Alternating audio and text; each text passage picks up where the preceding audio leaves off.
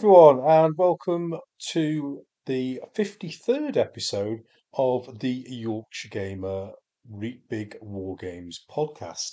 And today we are going to be speaking to Phil Andrews and Martin Gane. And Phil is the sort of lead organiser of the Wargames show called Salute in London, and Martin is the president of the South London Warlords Club who run the show. And we're going to be talking all about Salute and Wargame shows, etc. But before that, of course, we're going to do all the usual things. We're going to get an introduction from Martin and Phil, and then we're going to talk about big games, and we're going to have our features section, and then big deep dive into Salute at the end of the show. A couple of weeks ago now, I took the Battle of Mentana game along to the Vatnatak show in York, and great deal of interest in the game. Unfortunately, we were on the second floor mezzanine in the corner, which for a 12 by 6 historic game wasn't the best place. Most of the members of the general public couldn't get round the table. They could only get to one end of the table, which is a real shame. It would have been nice for people to able to circulate around the table and have a look at all the modelling and the painting and stuff that I've done over the last couple of years. But there we go. I'm grateful that we were able to attend the show. As I've said on the show before, I used to do a lot of display games, demo games at shows, and I've kind of dropped off over the years. And it was nice to be back doing shows again. And the Mentana game will be round a lot of shows during the course of the year and in coming years as well, because the Salute, the show that we're talking about today during this episode, I will be reinvigorating Jutland, which we did in 2016 for the 100th anniversary of the battle. And it's a huge game. It's going to be 32 feet by 8, and it contains all 248 ships that occurred in the main fleet action of Jutland. And for all you rivet counters out, yes, 250 ships were involved in Jutland, but 2 of them sunk in the initial battlecruiser action, so that's why there's 248. Just get that cleared now before somebody comes up to the table at Salute and goes, I think you'll find that you've only got 248 ships and not 250. So there we go. If you hear me scream at the show, that will be that occurrence just happening. So we've had a little bit of a chat then. So it's time to actually get into the main part of the show. And as usual, I always say to people, enjoy the painting you're going to be doing, whatever hobby event that you're taking, or whether you're commuting to work or you're out running, as I know a couple of people do with this, then relax and enjoy the show. Without further ado, here's the interview.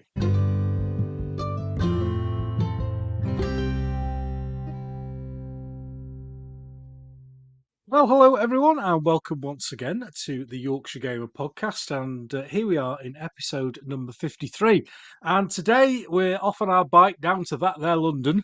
And my guests today are involved in the organisation of the biggest Wargames show in the UK, Salute. It's that big, we've had to get 2 people on to talk about it. Apparently, it's even bigger than Fiasco in Leeds. I know it's hard to believe, but that's what I've been told. So have you ever wondered what goes into the organisation of a large war game show in the UK? How does all that trade and games get set up in the hall and it's magically there when you arrive and walk through the door and pay your entrance fee? Well, trust me, I know. It's a lot of hard work because we've done it up here in Leeds as well for a long, long time.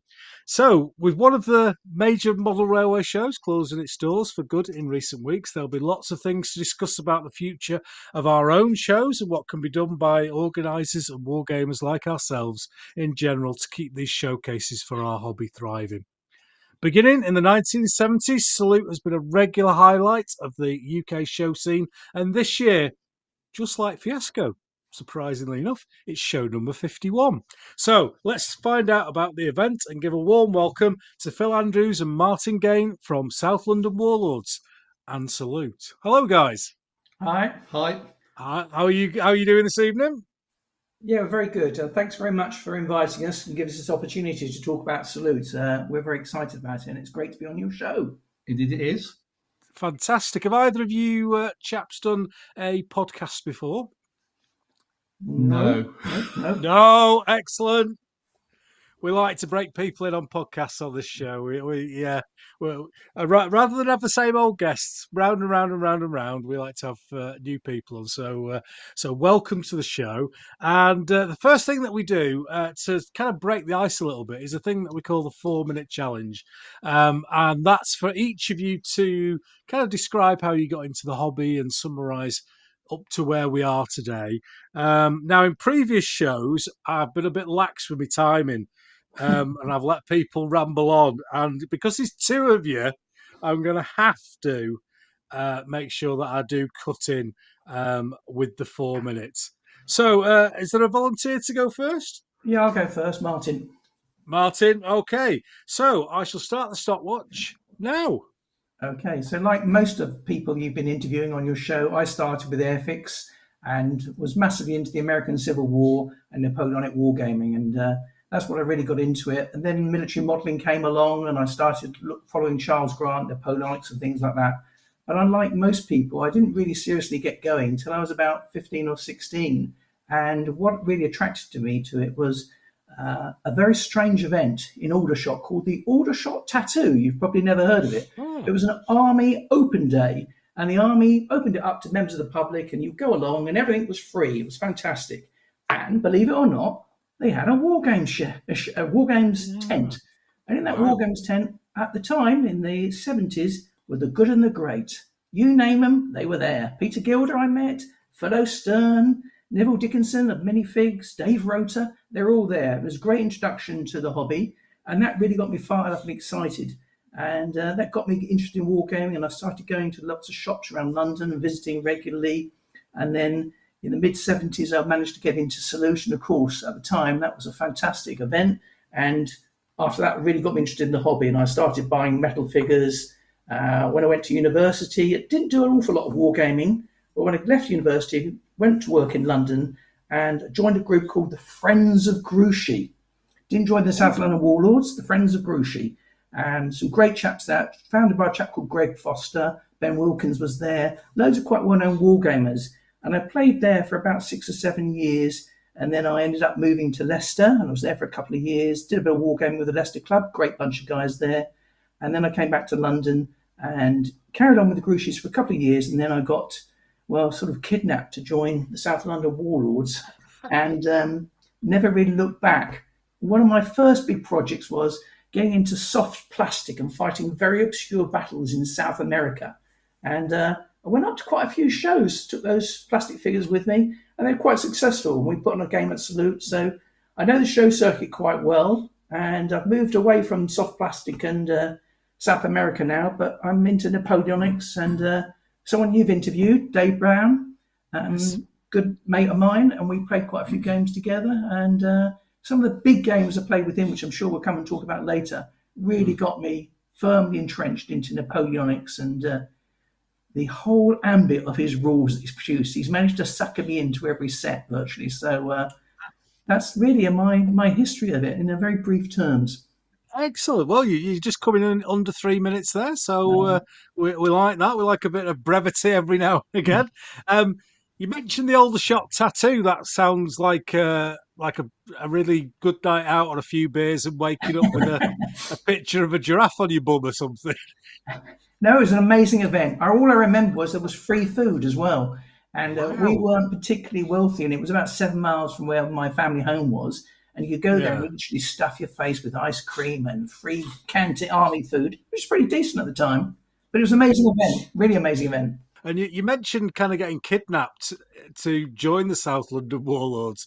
I've got these like images of a episode of the Sweeney, and you're being bundled into the back of a Mark One Transit by a load of guys with stockings on their heads.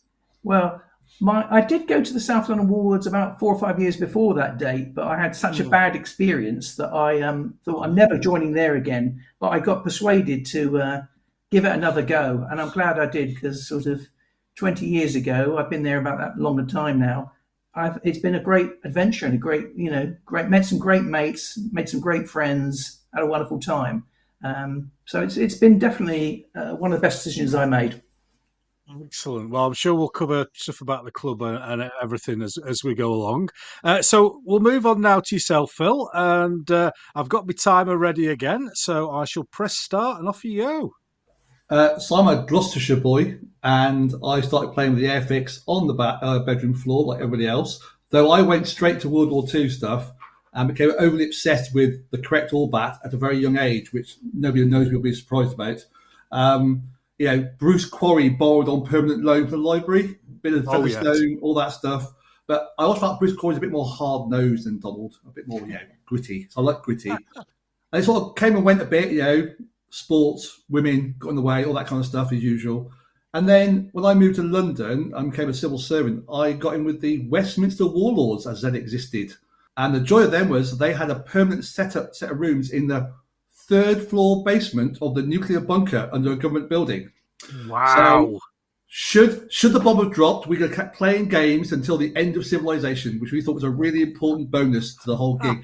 And it had a bar. What more do you want? Okay, it had a bar. Wow. Anyway, unfortunately, it allowed you to set up games for weeks at end, which did play to my tendency to have massively complicated, huge World War II games to my own rule set, which they humoured me with in that way. So no discipline at all on that front. It was terrible for that. I sort of wandered around a bit for jobs and sort of it fell out of it. Came quite a bit board gamey stuff. I got into board games. Do you remember Strategy and Tactics magazine? There used to be a magazine with games in it. Yeah. One day I bought a shed load of those that opened my eyes to different forms of gaming and the level of historical stuff behind that. I thought, oh wow, this is really interesting. Argued. So I got a load of those, and then when I sort of settled down back in London, I wandered over to the Warlords and sort of wandered through the door and got sucked into this exercise a bit. I've sort of on the way there, I used to play lots and lots of mega games, the Jim Warman mega games, the whole day, the ones that used to be at Sandhurst. Oh, I once ran the entire air operation of Arnhem for a day. I've never worked so hard in my life and not been paid for it ever. Okay, it was just unbelievable, but amazing atmosphere and great games, real games. So I'm pretty relaxed on that stuff. I'm not kind of, for some reason, I've never got into Napoleonics. I'm a proper rivet counter. And for some reason, I've never really got into Napoleonics. I don't know why. All the American Civil War. But anyway, so that was the club. I love the club because people will try everything. There were people with gear. They got to, they happily play games with all their stuff. It's great. My contribution is a lot of World War II, 10 mil, 1940s. I really like the French stuff, that period. But equally, I run a regular session of multi-party Victoriana pulp steampunk nonsense, which is a regular bit of fun. I'll happily put on a board game or two. Atlantic Chase, a couple of GMT games. I've got a few of those. So that's the kind I'm into. I'm just warming myself up into 0200 hours, kind of 28 mil World War II, sneaking around the dark stuff, Commando. I've got a Guns of Navarone plot in my head somewhere. Anyway, that kind of thing. Of course, and you'll appreciate this, as I've discussed this. You know me, but I've commented on your 1/700 ships, because I am the man who plays in Des Darkin's shed with the ship. That's me, okay? Oh, right. So those are all set, and I'm so jealous of your ships. So I've got some very nice German metal cast 1250s, but how dare you do what you've done? I feel completely inadequate now, thanks to your 1/700 scale tribals. Okay, so I'm not going to talk to you anymore because I hate you. Well, there we go. There's a long list. Well, thanks very much for that, Phil. That's much appreciated. Well, thank you both for your introductions there. I always like people to know who we're talking to before we go any further with stuff. Now, London obviously is a huge area with a very large population. Are there lots of clubs within the sort of limits of the M25? Well, I mean, for you have ourselves. We have our friends, further around the South Circular in South East London Wargames Club. In that space. When you get to central London, there's the kind of, London Wargames Guild, which is a bit more of a collective of people coming together in certain events and certain days. If you want to do board gaming in London, there's been quite a big trend of people taking over pubs in the city that would not have business and hiring out the rooms for free, as long as you buy a drink and food, and lots of board gaming going on of all types, not just board games.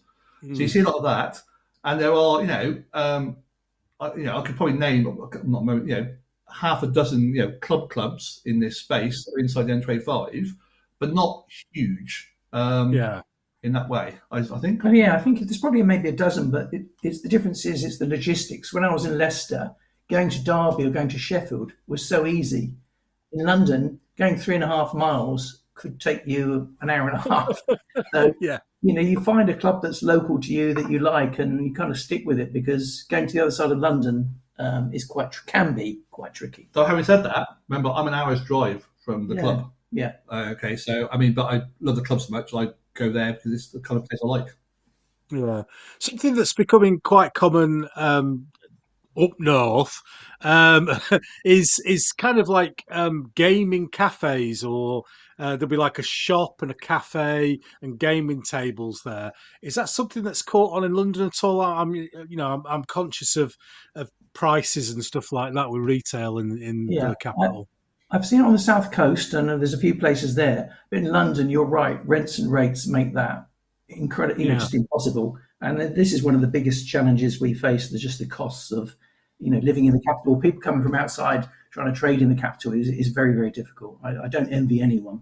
And I think also there's one or two. I think again, the board game end of the market.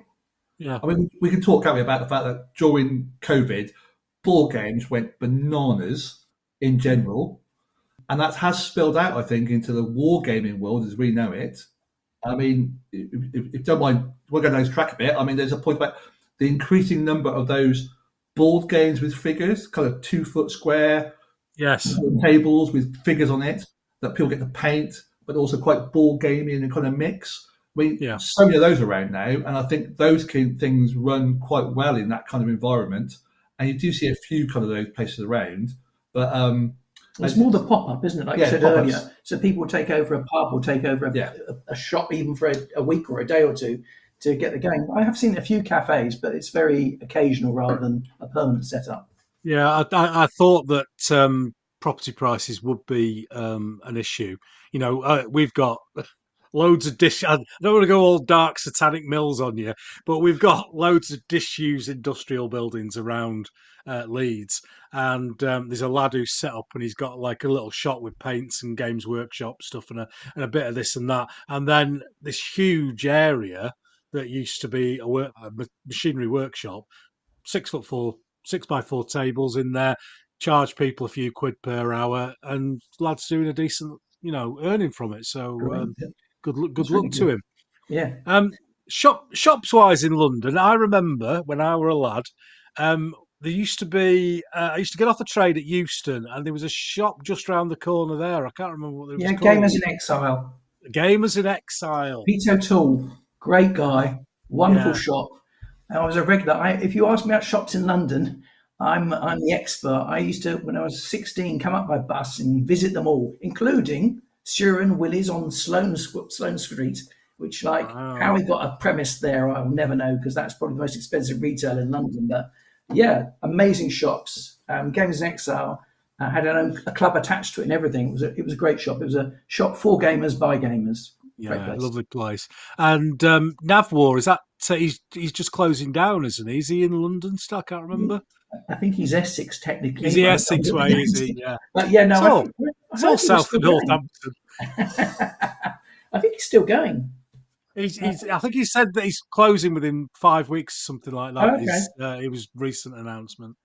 And I think the shop that I've been to when I've ventured into the capital has been Orc's Nest. Yes, that's still going.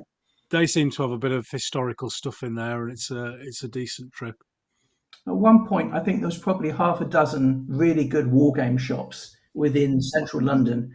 Dave Rota was running, the minifig shop just in Victoria. There was a soldier shop on Charing Cross railway station.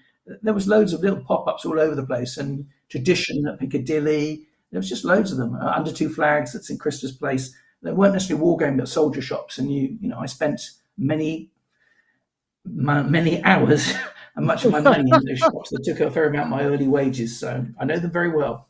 Oh, fantastic. I love a bit of nostalgia. I certainly went to Tradition a few times on my way to the Imperial War Museum when I was younger. So a wonderful for a young lad. To see all those painted soldiers in the window, it was just absolutely amazing, and no wonder I'm still hooked today, as we all are. So you were saying then, Martin, you're a big Napoleonics man. Is that your go-to period? Would you say? Oh gosh, that's a very good question.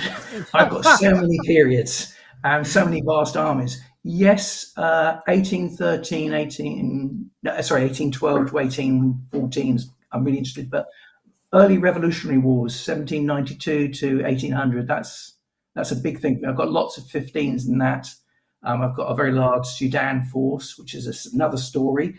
And South America, I talked about Wellington in India, elephants. Oh, right, yes, that's quite a rare one. Yeah. And that's a cracking fun play with that. I have to say that's a good game. That's a great game. Really enjoyed that. So I've got I suppose American Civil War in 2 scales, 15 and 28s. Wow. So I've got but probably Napoleonics I keep returning to as my first love. I keep being drawn back to it. I'm a bit weird in that even with the Airfix, I never did Ancients and I never did World War II. Don't know why. I'm stuck in that to this day. Dabbled in medievals, a bit of Italian wars. I've got a whole Italian war story I can tell you about later, but never really got into anything later than the Boer War and anything earlier than the War of the Roses. Oh, so we've got an interesting mix between us then. So, Phil, you were the World War II guy. You were saying during your introduction, absolutely. And was it the technical side of that sort of lit your light bulb, if you like? I think partly that. Partly I just got reading those kind of books early and watched all the war films everybody else did, etc. Also, frankly, I think looking back, a lot of the guys I used to hang around with, my dads and the granddads and the farmers and the gamekeepers, a few of them did Italy, right, in World War II. So they used to tell stories, and that probably inspired my interest in the history a bit more as well. So they had some good tales. So I expect it's that kind of thing. And then I was just an avid reader, so I basically read all those massive great tomes in the library that nobody else borrowed on various things. All the ones were out of date 5 minutes after they discovered that we'd cracked their codes. The books that said Montgomery was a genius for 30 years until you realise he's actually been reading their mail. All that those kind of books. I into those kind of books big time. So I think that, and I think the technical stuff. I was also just obsessed with how it worked. How did you get that tank from where it started to there running around France? For some reason I got really into logistics. I just couldn't understand why. And there's the Niehorster. So I discovered Niehorster, the guy who does all the all bats. I got a stack of those, and I just got obsessed with going, God, I can't believe they've got the mobile butchers unit in the back of this division to feed the troops. Yeah, that kind of level of detail. I got so probably technical stuff. You're right, is the way into it. Yeah. And did you ever go backwards in time? Then have you ever done any ancients or medieval, that sort of stuff? I will happily play anything anybody puts on the table. Okay, I can confirm that. Yeah. To be fair, this man has played one World War II game with me. Where he said, brilliant. What do I do? I said, pretend there's motorcycle infantry are cavalry and just act the same way. And it worked quite well, really. It worked quite really. Oh, I'm impressed. I have. I've gone backwards and forwards. I said board games, especially. I need to play board game wise. But in terms of figures, I've got some Sudanese in kind of 10 mil. I think I've got some a few ancients. I've got a bunch of Saxon type things for playing. I'm in the game in a moment. Sorry, I completely fail.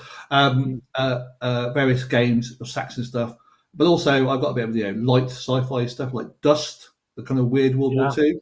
Yeah. Again, there's a link to that. It feels like World War, so that kind of thing as well. And like I said, my Victoriana kind of semi-historical pulpy nonsense, just for a bit of light relief.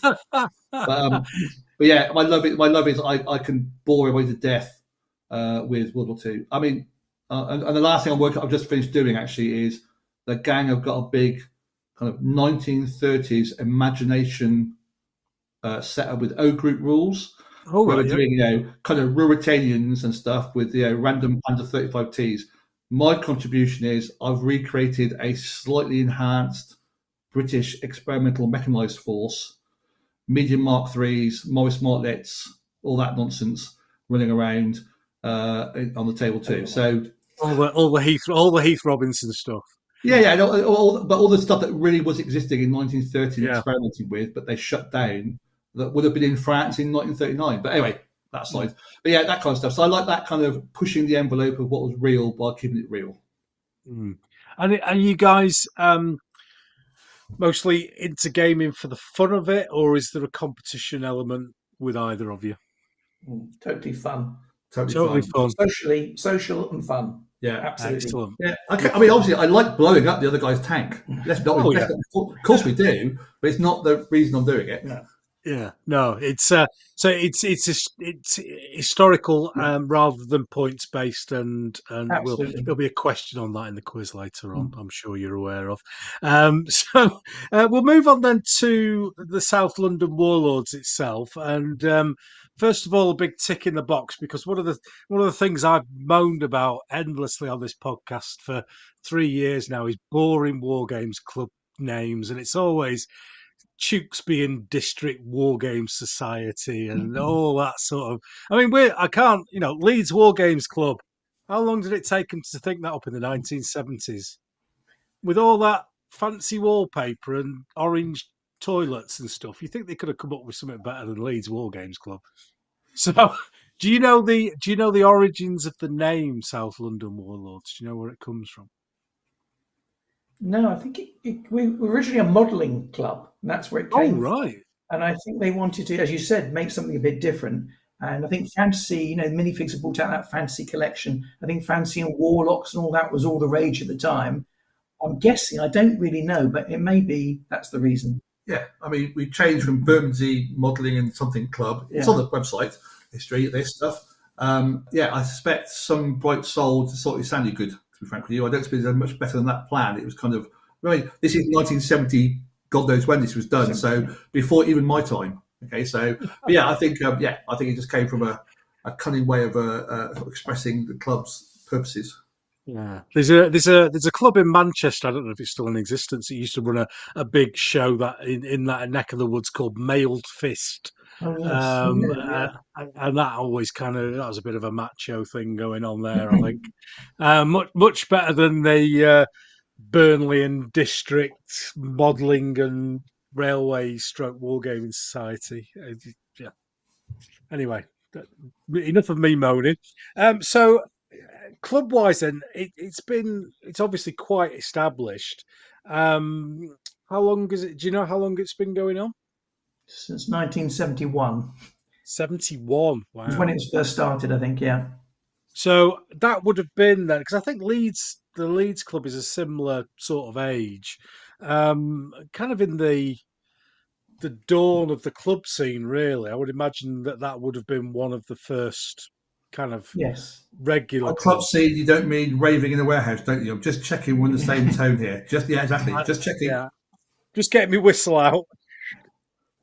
Yeah, my string vest. Dave Rota, he's quite from the 70s. He's quite an old, good name. And Bill Brewer, who used to run a stamp and wargame shop. The two of them and Jim Shields founded it, in 1971. And obviously, it's been developed a hell of a lot since then. The club's just grown and grown and grown. People like John Treadway are very well known in wargame circles. They put a lot of effort in. Brian Cameron, Harry Halligan, all those people have built the club up to where it is today. There's a real history of dedicated hard work to get it where it is today, and we're not quite riding on the back of it, but it's built on their hard work. Yeah, I mean, we named lots of people. I mean, we named a few. I mean, we shouldn't just name names. No. Because otherwise miss somebody else. But So 71 with a few people, and then it's generations, of course, isn't it? Right? You get a generation of people push it through. People retire. People have enough. Next generation takes it over. But we probably on fourth or fifth generation of kind of the club being run in many ways. Yeah, that's a good way of looking at it. Yeah. Yeah. So whereabouts is the clubhouse, or whereabouts do you meet? Well, we meet in Dulwich Village in a parish hall, which Right. anyone who knows London will raise an eyebrow and say, Dulwich? It's probably some of the most expensive retail in, most expensive estate, but it's very well situated, and it is a parish hall, and it's a great venue. We're able to store stuff. That's the big plus. Yes. Is to store stuff, which is different from a lot of clubs. So all our equipment and stuff we put in cupboards. So yeah, it's a great venue. Is that south of the river? Definitely. Definitely. South London Warlords. Yeah. There's a name. So yes, it's south of the river. It's sort of, kind of call it halfway out to M25 for those of you with limited geographical southern knowledge, like your good self. Okay. That's So me, it's and like I said, the advantage is we get access Monday night. We can store stuff in cupboards. We meet every Monday night. We also have regular Saturdays about once a month, all day Saturday. So we have real big games through, and I mean some real big games. So it's been a really good venue for us. And how long have you been at the Dulwich place then? Oh, Probably about 30 years, I think. yeah. Oh, so a good long time then. Yeah. We have looked at other venues, but nothing quite meets everyone's requirements. And the introduction of the ULIS zone and things like that caused a bit of a rupture in the group. But I we got over that. I bet. Yeah. We throwing darts at Sadiq Khan on the dartboard. But we come through it. Yeah. Excellent. So, how many people, or so what sort of size club is it?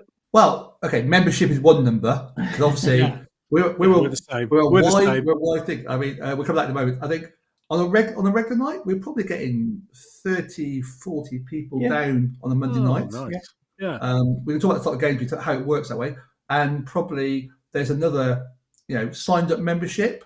We're probably done another 20, so we're probably talking in the 80s of total membership. There's some people who moved away and stayed as members, and we're quite happy about that and great. We've got a few unofficial members. We've got a outreach department in Hungary. Oh, excellent. So who bizarrely is running a show that looks a lot like Sloot these days, or tried to in Hungary. So he's Janos, ex-member. So that's our outreach station in Hungary. And we've got some associate members in France. Yes, associate members in France too. Okay, right as well. So Hi, Paul.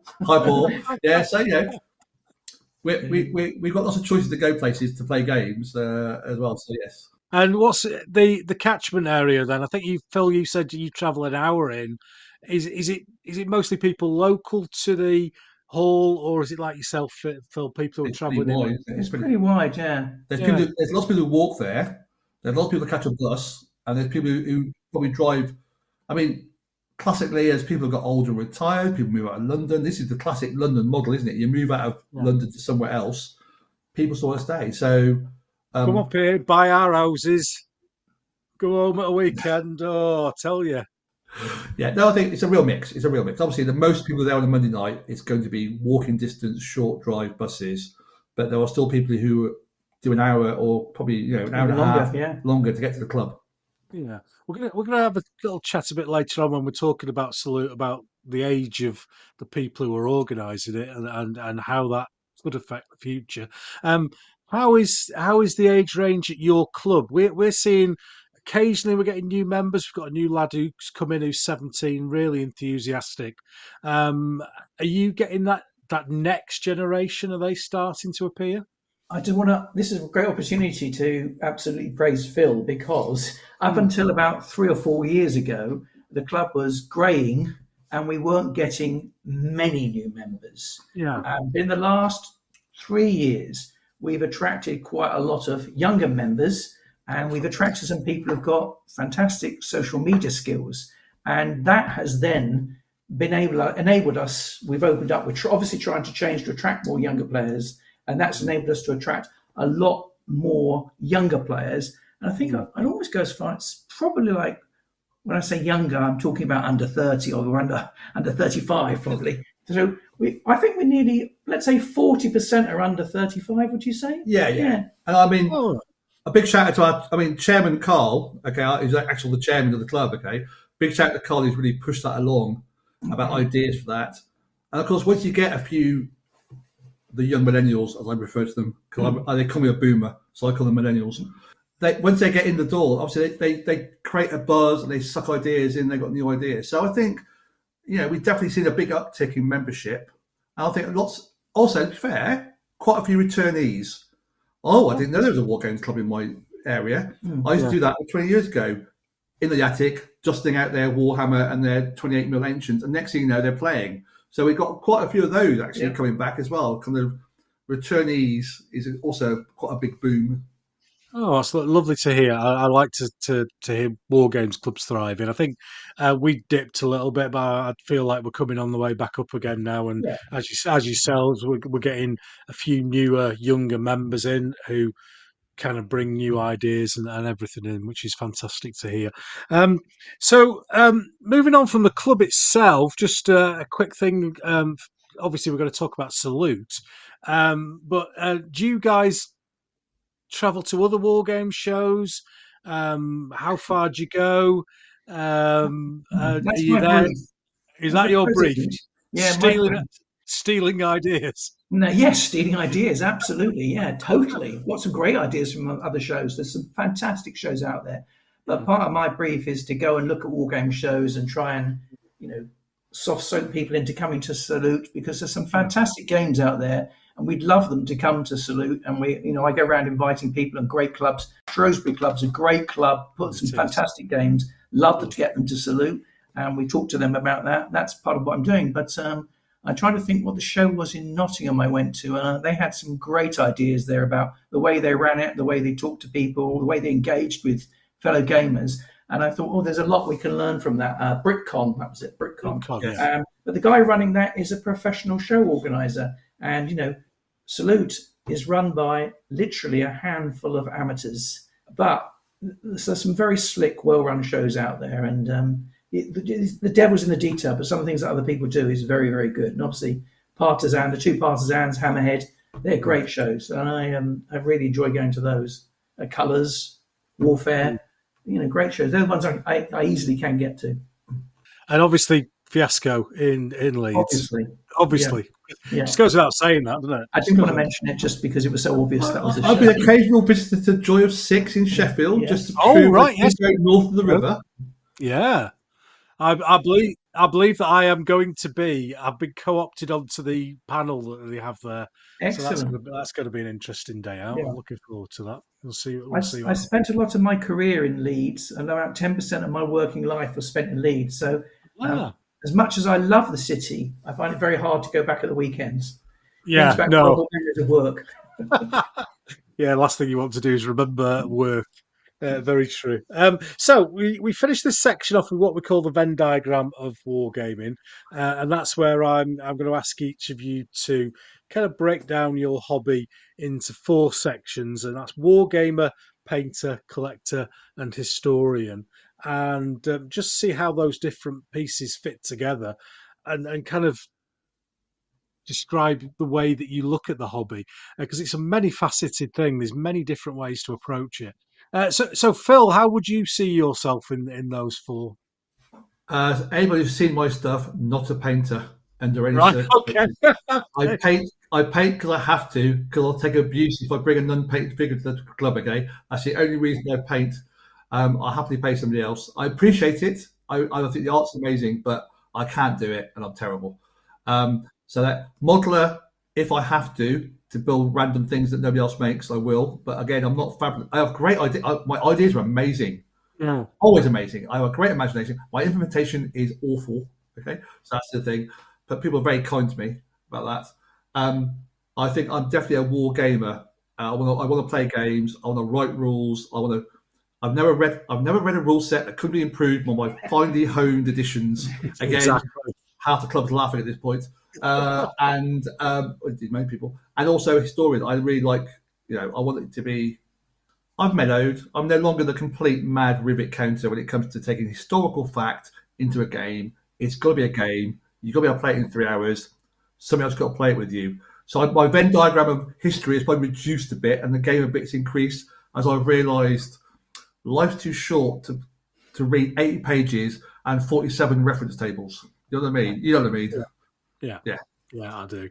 And the one we didn't cover really was collector. So have you got a wide range of figures in the house?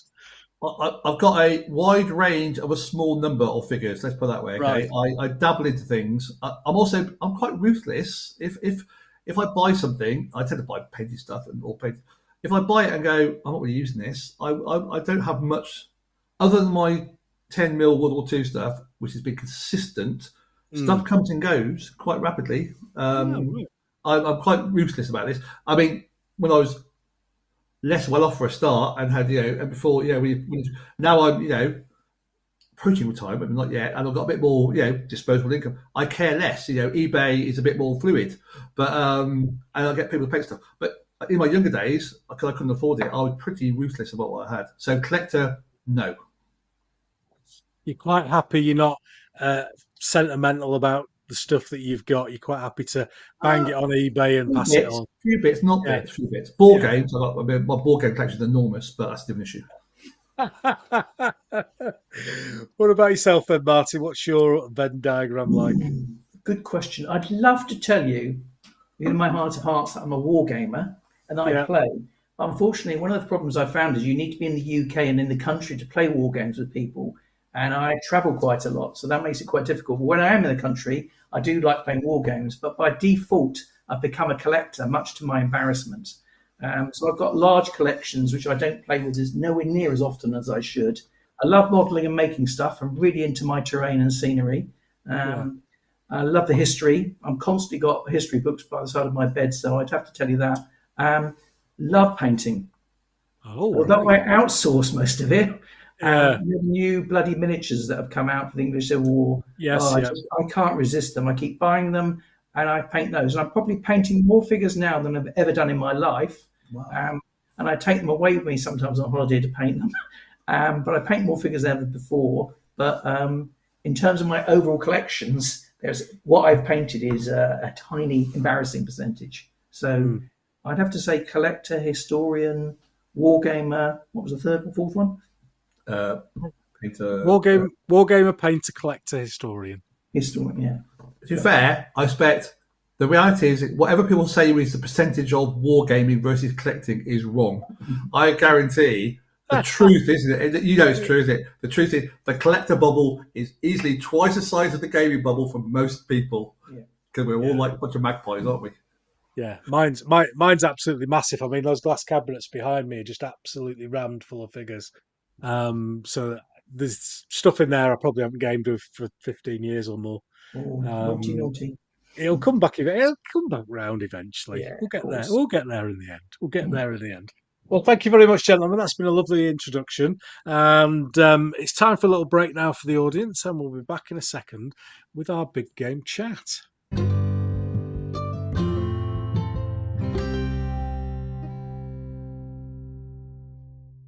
Okay, it's the second part of the podcast, and you will all know by now that this is our big game chat, and whether you bloody like it or not, we're talking about big games because that's what this podcast was set up for. And the first kind of question that I always ask everyone who comes on is, how would you define a big game? So, Marty, what's a big game to you? What does that conjure in your mind? Well, I've been very fortunate. I've played in some very big games. I think, I don't even remember, Mike Hinckley used to run the AB miniatures. He had a big 24 by 36 foot tables down in Wales. And I was fortunate to play a couple of those, and those were huge games. And, the sort of things that Mark Freeth does, I've been invited to those a few times. They're fantastic. I've got very fortunate, I have a garden shed where I've got a table tennis set up. Yeah, nice. And very often that's covered with, several thousand figures, especially the Sudan. You can't never have enough Mahdists. And you can have some great games there. So that for me, if you've got 3 or 4 players aside and thousands of figures on the table, that is a big game. Phil, have you got a similar definition already? It's width. There's width and time, isn't there? Okay. Oh, yeah. Spending all day on a complicated 6x5 table, which we have the privilege of doing on Saturday once a month at the club, is great too. Or a 7 by, a standard size table, just a bit bigger. I think that's a really big game. So I played quite a few of those. One of my colleagues, Tony, put on a big Impetus Crusader game, which was all day. It was great fun. I've also said I played the big mega games, which is all day, 200 people, and that obviously not classic wargaming, but still board gaming, still going. And also, I've put on a couple of big games, both in their own rights, but also as part of campaigns as well. So kind of, I'm bending the definition here a bit of things. Probably the biggest game I think I've actually played on is a Saturday game with a massive table playing Ancients back probably 15 years ago now, which was, I knew nothing about Ancients. It was a great hoot. But I'm going to stretch all the definitions on what is big. Yeah, no, people have different ideas, and that's lovely to hear how they see things differently. You mentioned a few times, both of you, the Sudan. Are you players of the classic Gilder Sands of Sudan rules? Is that what you enjoy? Yeah, so I by accident stumbled into the Sudan one drunken evening, and I sort of built up a collection from a silly mistake I made. And then I happened to bump into Dave Doherty. And, man of 1,000 camels. Yeah, then it became almost like an arms race, and we were comparing units. It got out of control. It's still out of control. I'm still adding units.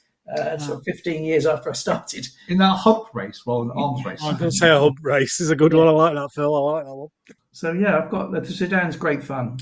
I read the rules. I love the rules. I played the war game once. I'm going to play it again. Complete hoot. I like it too. Kind of two reasons. That the kind of classic daring do stuff, isn't it? Okay, yes. in that way. Yeah. I also, I'm really. This is the historical bit of the game. But I love the asymmetrical stuff. Yeah. Colonial warfare, asymmetrical stuff. That's the other thing I'm obsessed with. I forgot to mention is I've got a long-standing collection of 15mm planes wall stuff, which I run out every so often to general amusement. But I've taken a pretty serious historical route to that stuff, and I'm really interested. So asymmetrical Sudan's great for that. I quite like all the players on one side games. Yes. Against the system, which is great because then the system tends to, screw you over, bend people's minds a bit, doesn't it? And that's what screw you over. Okay, I agree. I like that idea because then it's all of you against the game is quite a fun operation too, like that. So, which is probably suitable in some way. But also, I'm a bit when I was a bit of a revisionist. I'm quite impressed with, how you get a bunch of Mardists to charge a machine gun in 1890 is pretty amazing stuff as well, isn't it? Okay, so all that kind of mix of stuff makes it interesting to me.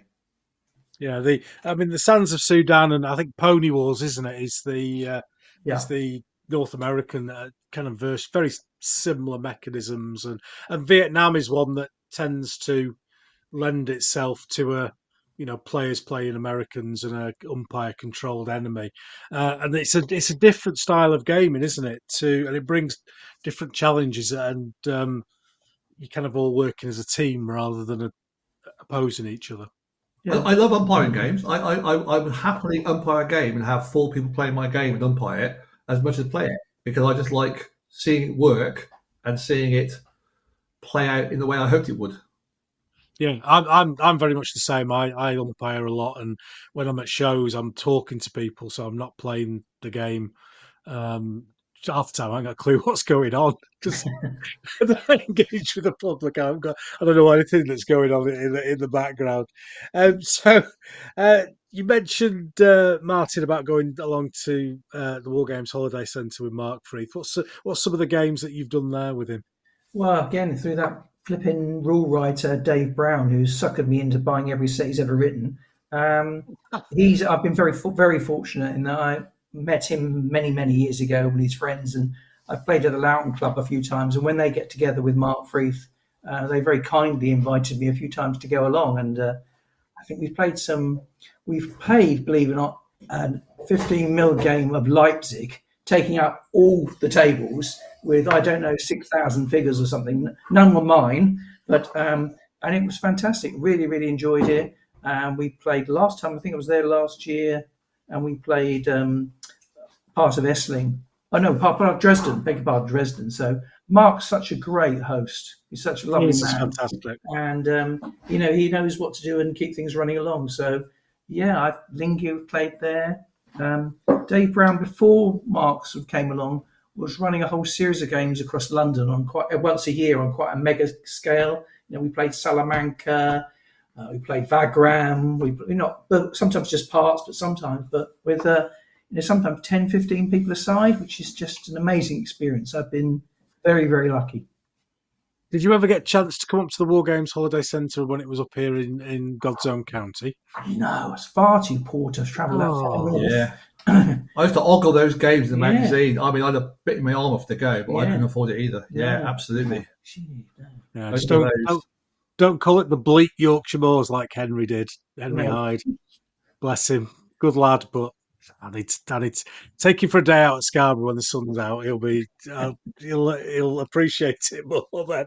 The new people who are coming along, are they getting into large scale games, or are they bringing the Warhammer 40k kind of 4 foot square or 6x4? I think they're bringing bolt action. Not my game, but it's a good way of introducing people to the hobby, and I think a lot of people are moving into bolt action, and we're hoping moving out of that into bigger games.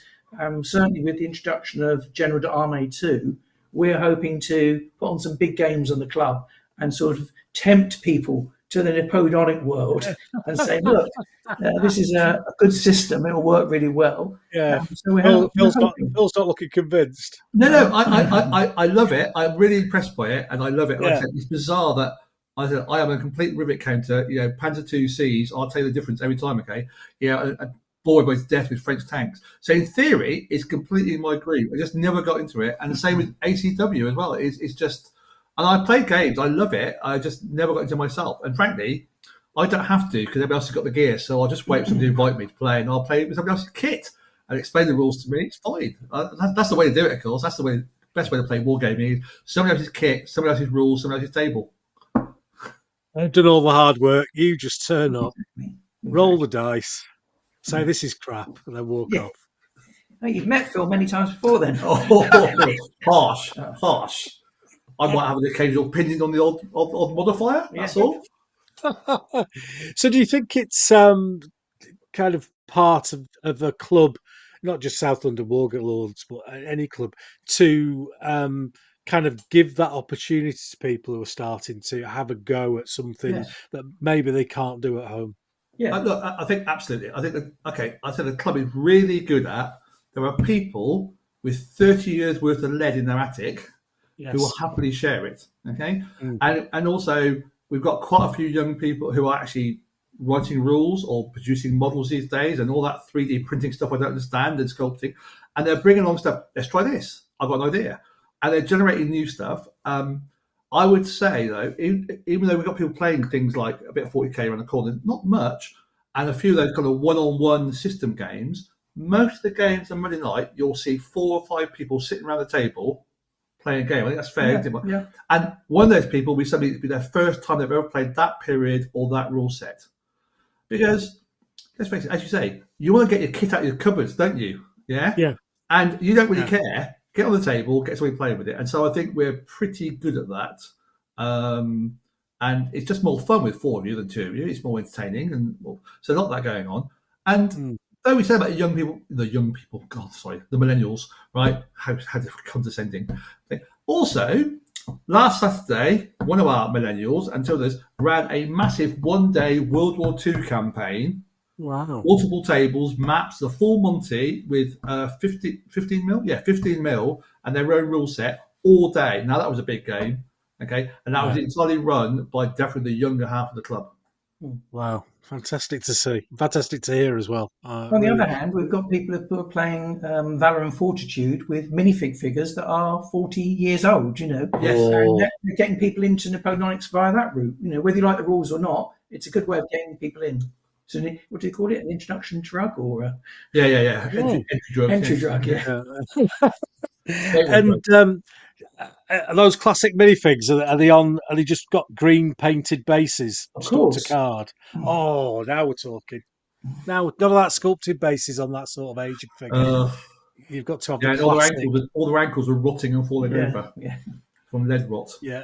I always had that with minifigs. Is that they'd just fall over randomly halfway through a game. I'm sure I didn't touch half of them.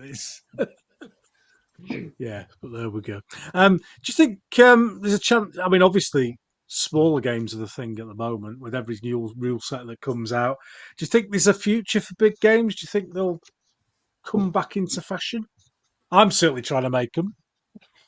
Yeah. I think Big Game Saturdays are very popular. We play these, and people do come along. It's not like you go in there, there's only one game. There's often 2 or 3 games. So, and it's a mixture of people of different age groups playing. So that's really good. I think it's a slow process, isn't it? Because as people go through their career of wargaming, you're right. We didn't really have, when we were starting out, the small game format. But on a Monday night, if you've only got 2 or 3 hours, a small game format's quite useful and it gets you into it. And the Big Game Saturday, I mean, you see, I don't know, whatever 2,000 points is of some GW game being played. That's a big game. There's a bunch have got the Uncharted Seas stuff from years ago, and they play some really big games out all day. So that kind of stuff gets people take opportunity Saturday to roll out, multiple tables of the kind of classic points-based system stuff. But I said also, I think we got quite a few people, and I'm one of them, who likes a bit of a campaign game or a bit of a kind of just a bit more than the average table. But I think if nobody's going to go straight into the club and start putting out a 12-foot wide table with 4,000 inches, are they? So I think you've got to accept that horses for courses. I mean, I'd rather have 10 small games on a Saturday than 2 big ones. You know what I mean? Do you have a lot of space at the clubhouse to, could you run 3 or 4 bigger games on a Saturday? Yes, easily. Yeah, very easily. Yeah, there's lots of space. Yeah. I mean, we could probably fit in. Hang on, do a quick calculation. Easily on a busy night. On some nights we're going to run a Lardy's Day one of these days. In theory, we worked out we can put 16 6x5 tables in the hall. Yeah. And we've got space at the back. So do your translation. You could probably put in 4, 5, 6, 15-foot, 20-foot games in there and still have room. It's a big hall. It's like one of those classic, massive, big church halls. It's got a stage. What we're talking about scary. We're not talking the Cub Hut here. We're talking. It's got a stage. It's got lights. It's big enough to run a pantomime every year, which annoys us because we get kicked out every. Which is really annoying. Only we don't is obviously the response. We do get kicked out, which is slightly annoying. So it's that scale. So we're lucky to get that. And then, like I said, separately we've got the storage and space. So we recognise we are immensely lucky that we have big space. It's got access on Saturday, and our kit storage, it makes it a big difference. Yeah, and I put on a 16-foot by 6-foot Wellington and India game because you need the space, you need the flanks and everything. And when I do that, nobody says, "Oh, you're taking all this space up." There's plenty of space for everyone else. So. Yeah, well, that's good. That's good to hear. I think there's quite a few people I know who listen to this who want to get into big gaming and maybe don't have an opportunity at home, and clubs are one of the best ways of doing it because, like you say, you've got us old crusties with our 30 years of lead lying around that we absolutely want to get out on the table and share with other people. So, great little big game chat there. We shall move on to our feature section.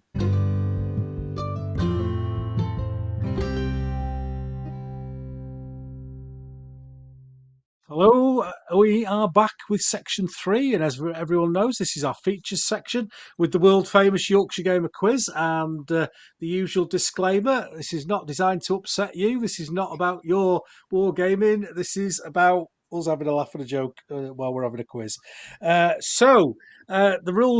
The rules of conduct are they're normally straightforward yes or no answers, or one or the other.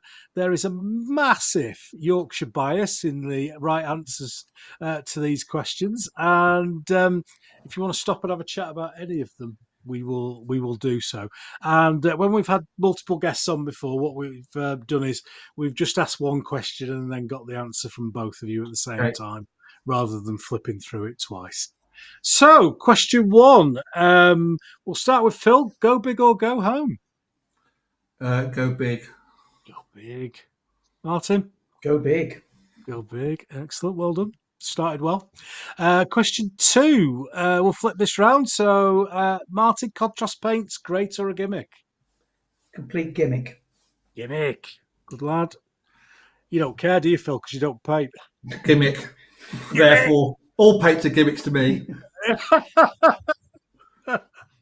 Paintbrushes, Phil, another one for you that might not make a lot of sense. Windsor and Newton, which are really posh and made down south, or Pro Art, which are made in Yorkshire and Skipton. Pro Art, clearly Pro Art. Clearly. Martin? I'm a bit skinflint, so Pro Art every time. Good lad, good lad. My lad bought me a Windsor and Newton brush for my birthday, so I'm gonna have to try it out and see how it goes. It's sat at one corner of my paint table, away from all the Pro Art brushes in case they gang up on it. Right, question 4. I can't remember which way around we were, but we'll go Phil. 96 figures, an army or a unit of pike? Oh, it's a unit. Unit. Oh, excellent. Martin? Yeah, absolutely a unit. My English Civil War units are similar sizes. Right. I'm gonna bring this up now so I don't get angry during the salute thing. Who organises your painting competition? It's changed over time. Okay, so we have shared responsibility as a committee. So shoot now, and we'll answer on your behalf. Without go. Right, I'll go into the painting competition. Historical war games unit. Maximum number of figures 40. I've got skirmish units that are 40 figures. To be fair, that's not the current organiser's problem, okay, right? That is a historical category since about 1972, okay, right? So we'll take your views under advisement and let you know what you think about it. I'll pass that on to I will name him because he's doing a great job. Stefan, who's running the paint competition, did a great job last year. He's going to improve this year a lot as well. But we'll pass on that thought to him. I think the issue is we need space in the cabinet for all the units, and if we allow one of your 60-figure units in there or 90-figure units, it might not be room for anyone else. I know, but 48 is the smallest pike block I've got, and that's like a baby half block. So I'm just saying. We'll refer that to the committee for later consideration. Okay. Thank you. Noted. 6x4 table, is that a big game or a small game, Martin? Well, if you're using 6mm figures, you can get quite a lot on that. But for me, with 28s and 15s, it was largely my collection. I'd call that a small game, but not. You can have a lot of fun with a small game. You can. It's not. I never said better. I just said big or small. I know it's upset people in the past. It's a small game. 6x4 is a small game. Excellent. That's what I like. Question 6. Stay with you, Phil. Points-based army or historical order of battle? Oh, God. Historical order of battle. Oh, excellent. Martin? I can't believe you're even asking me that question. Yeah, we're offended. We're leaving. Offended. We're both offended. So appallingly offended. We're leaving now. I rip those pages out of the rules when I get them. No, historical order of battle. It's amazing how wargamers. It seems points are very Marmite with wargamers. I've hardly ever met anyone who's gone, oh well, I don't mind. Occasionally, I'll do points. Whereas it'd be, I love building my lists, or I absolutely hate this order of battle.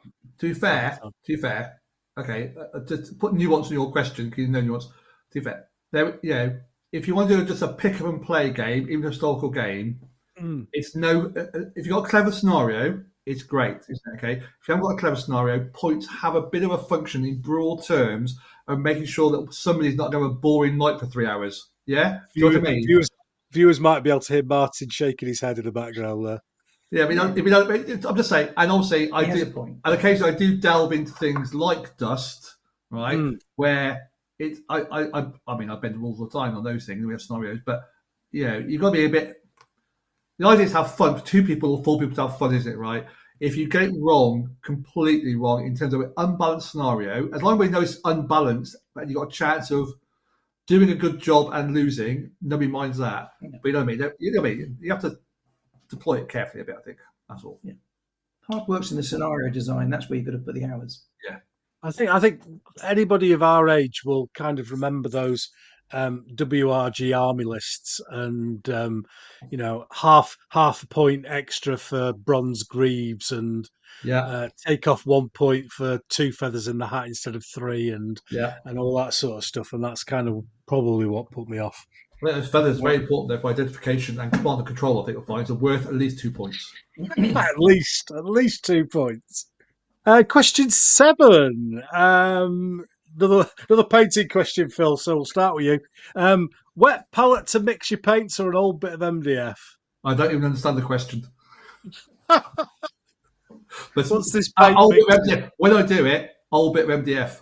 Oh, excellent. Martin? Well, I keep experimenting with the wet palette, but it keeps going mouldy and smelly, and I have to keep throwing them away. I've just got a Tupperware dish with a bit of Kleenex, so I don't want to throw it out, but it's I'm struggling with it. So yeah, I have to say I'm normally just got a bit of old MDF, something lying around. In fact, anything lying around. Yeah. Yogurt pots, anything. How many times has your old bit of MDF gone mouldy? Never. Are you suggesting it's a shallow marketing ploy by any chance? Is that you're suggesting? A wet palette? You see, they brought that extra large one out. I think it was Army Paint. I'll say names. I don't care. Army Paint. They brought one out XL wet palette. It's Crazy. we're expecting another virus to come along, and we need to be growing the cultures in the bottom of this extra large Army Painter to get a vaccination. Anyway, never mind. Right. So, question 8. Martin, undercoating figures, are you black or white?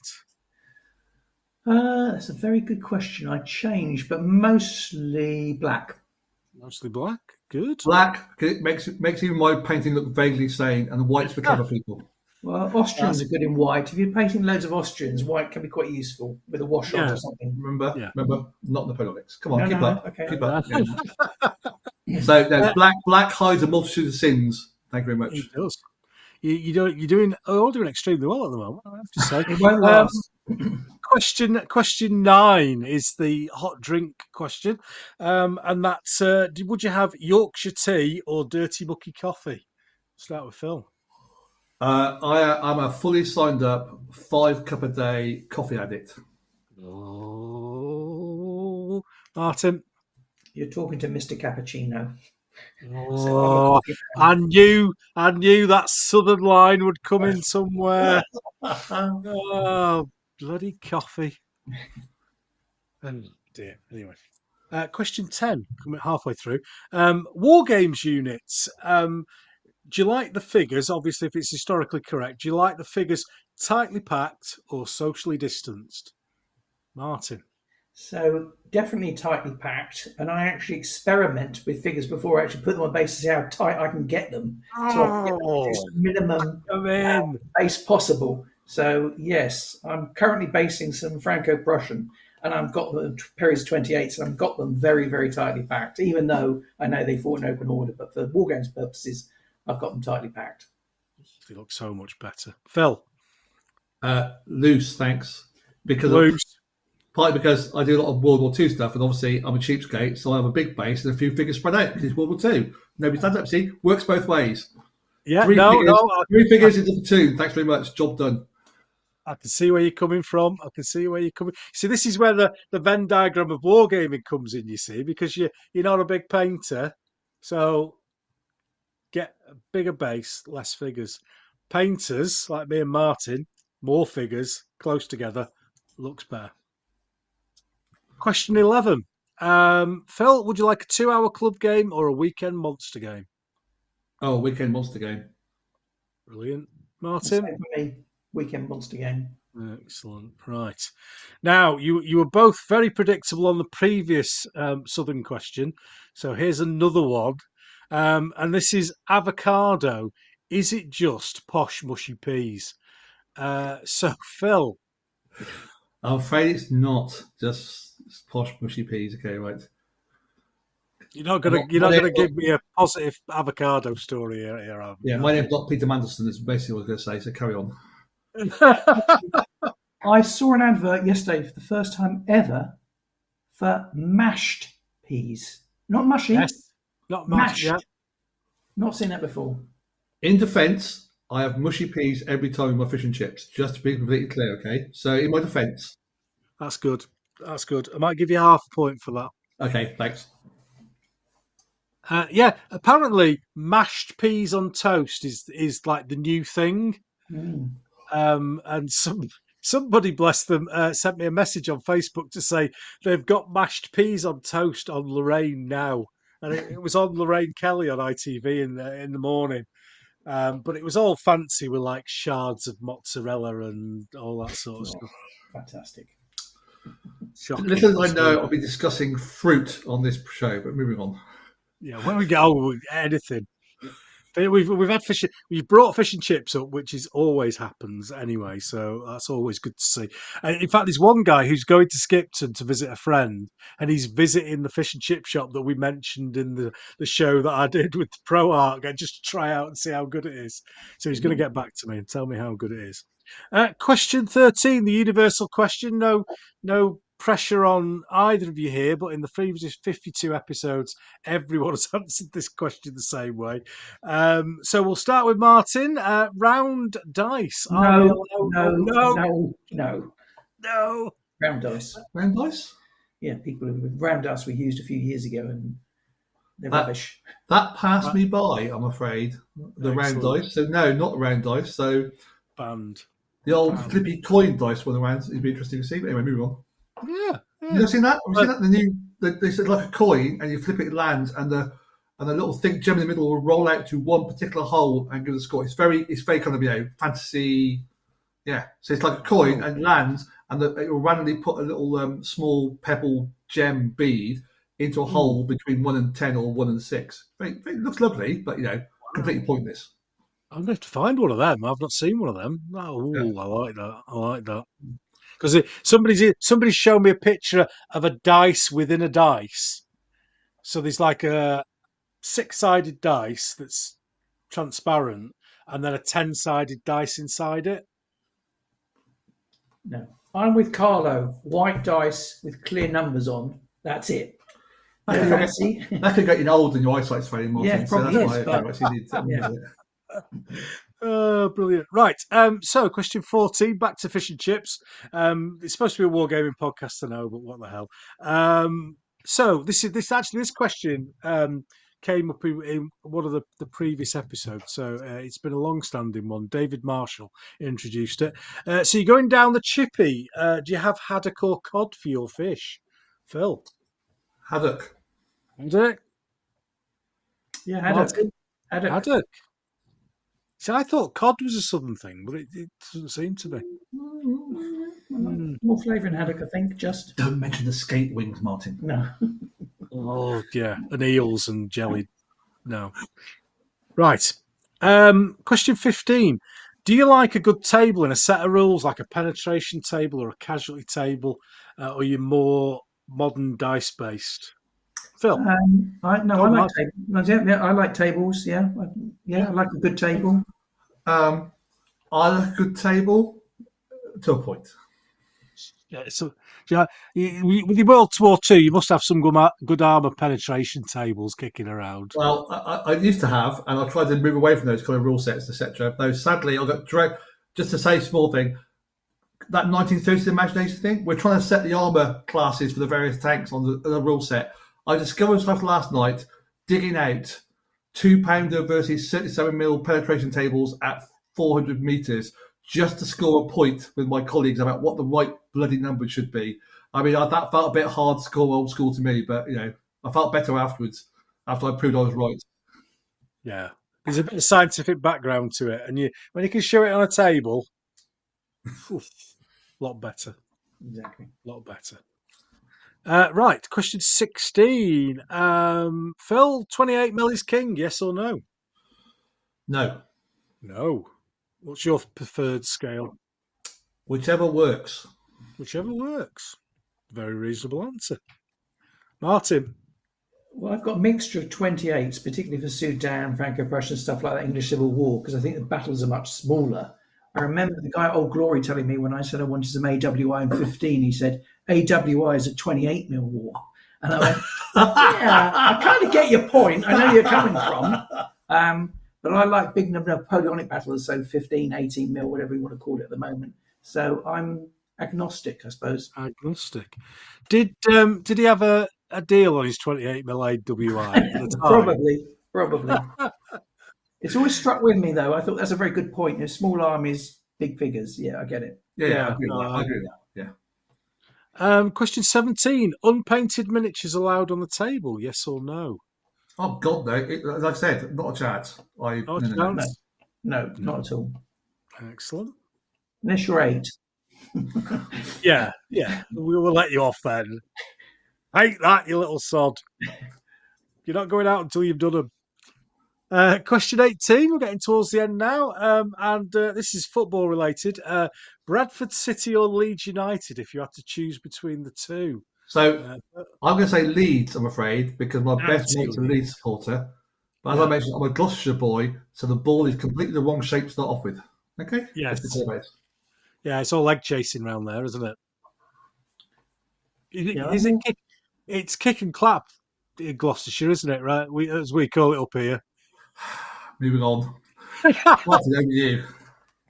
Well, I've got bad experiences of Leeds, so I've got a history with them. So it would definitely be Bradford. Oh, excellent! Well done. To be fair, I was at Leeds watching football at Leeds 6 weeks ago. How's that? Oh, right. Yeah. Oh, brilliant. Ellen Road. Yeah. Proper atmosphere. Yeah. Oh. I even had a pie. There you go. Oh. Well, now we're talking. That's a proper Yorkshire day out, that is. I've taken my wife to watch Bradford City. I've said this a couple of times, but I'll say it again. I've taken my wife to watch Bradford City away at Accrington Stanley on both her birthday and our wedding anniversary. Brave man. I bought pies one year and then KFC the year after. So no expense spared.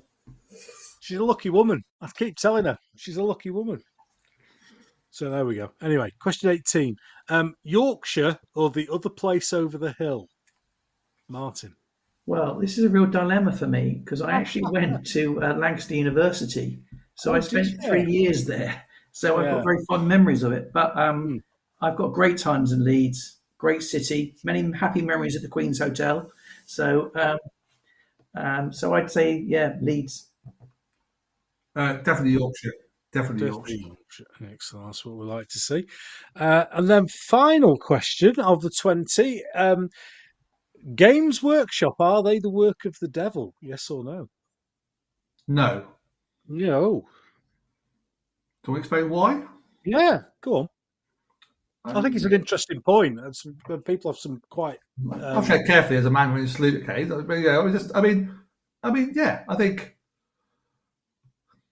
Okay, if I've got 2 minutes, I'm not a fan of rule sets that insist on a set of figures. For example, a few years ago, we had a massive outbreak of Kings of War in our club, and everybody dug out. I mean, even historical people discovered those pile of 1973 goblins who had to lie in the back of their cupboard, and we had a complete hoot. Okay, I bought some rubbish, and no, I don't think anybody bought a King of War figure at all. Okay, right, did it? So that's fine because we weren't running tournaments, etc. So I'm a bit. I remember that period during the height of Kickstarter when every week there was a new sci-fi rule set with the figures that go with it came out and then went broke 3 seconds later. So I don't like that idea. But let's be clear. You mentioned shops earlier. What's the only thing on the high street that a 12-year-old's going to walk past that might get them into wargaming? So let's not forget that. And of course, I get, we won't rehearse all the usual stuff about this, about what it costs, etc., etc. But I think as long as you approach it in a sensible manner, they are what they are, aren't they? Okay, right. And I'd say overall, on balance, better than worse. Yeah, no, that's reasonable. Martin, you've got an opinion on them? I'd say no as well because I think the games. Well, I admire it as a business. I think from a business model, it's very successful, and I've got to admire that. But also, there's some of the guys that still work there or used to work there have been really fundamental in driving our wargame hobby forward. So I'm very appreciative of that, and I regularly bump into shows. A number of those guys who still work there, and it's an interesting business. And I agree, it's an entry into proper wargaming. That's what I like to see. That's what I like to see. So well done, chaps. Martin, 80%. Phil, 72.5. So not bad at all. Gosh. I was aiming for the bottom. Not bad at all. People have got 40% in the past, so you've done very well. You've done very, very well. So we'll move on then to the War Games Room 101, and I'm sure listeners know by now, but it's kind of our safe space at which you can have a rant about something that you absolutely hate in the hobby, and you're supposed to try and persuade me to put it in, but I always let them in because I once wrote down all the things I hate in wargaming and realised that there's quite a few. But it's not my time. It's not for me to put things in room 101. So which of you chaps would like to go first with trying to persuade me? Oh, I think I'll go first. I've thought of several, but I think I'm going to focus on, those war game opponents who get very overexcited. So you've manoeuvred yourself into a great position. You're 8 points up. You've done everything right. You've planned the attack perfectly. You roll double one, they roll double six. And then they scream, yelp, and run around the table, punching the air in delight, while you sit there frustrating. Overreaction. I don't know what you call it. Overexcitement. Yes. I just wish they'd say, "Oh, bad luck, sir." Yeah. But no, overexcited opponents is one of my pet hates. Is that a British thing? Do you think that's our British character coming out there in the well done, sir, cricket kind of way? Probably. But I am British, so I'm proud of it. So maybe.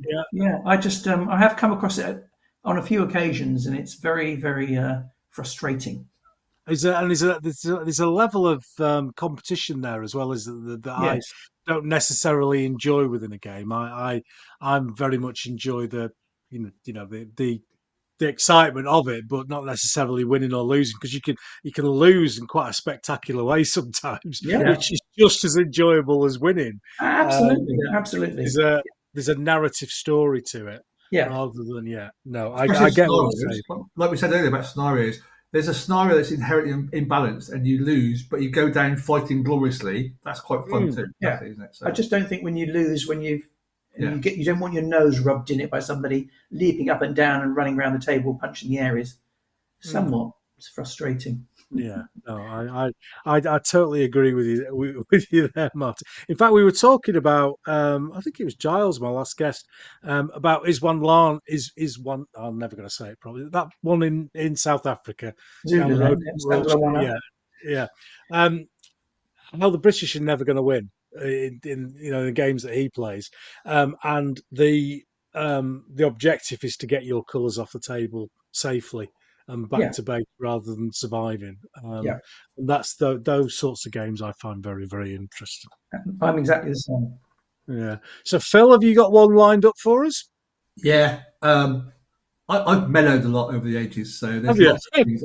There's lots of things I could happily put in. But I've become a much more mellow person. Yeah. I'm looking for the comments into this one after this. Anyway, and I think in the same situation as Martin described. Okay, so you pulled off some clever manoeuvre, okay, and it's the same clever manoeuvre that your opponent pulled off 10 minutes beforehand, okay, and you went fine, and he did it, okay. When you do it, suddenly, let me just check the rule book. 20 minutes later of reading out the rules that you just nodded through 10 minutes ago on exactly the same situation, it's 5. The modifier is 5. I rolled 6. You're dead. That's exactly what happened 10 minutes ago around when I died. No. Let's check this again. That, you've got 5 minutes on the rule book, and then we move on. Okay, if you can't find it, it's just not true. We'll go with what we just said. Okay, end of conversation. So that winds me up a lot. Yeah, I'd much rather just play what we thought it was, and then exactly. If you read it in the rules, and in between next week's club night, and come back and go, oh, you remember last week we did that? Oh, well, we should have done this. Exactly. So in games, I've played in games with friends of mine where it's gone, hang on a second, we should be adding +1 all the way through that, and we went, okay. Next time, for the moment, we won't add +1 this time, and we'll keep it the same because the result is therefore the same, isn't it, everybody? It's all even. Yeah. So if you play with people that's good. If we play people looking around for where the +2 is all day, No.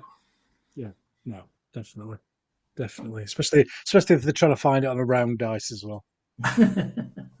Definitely banned. Definitely.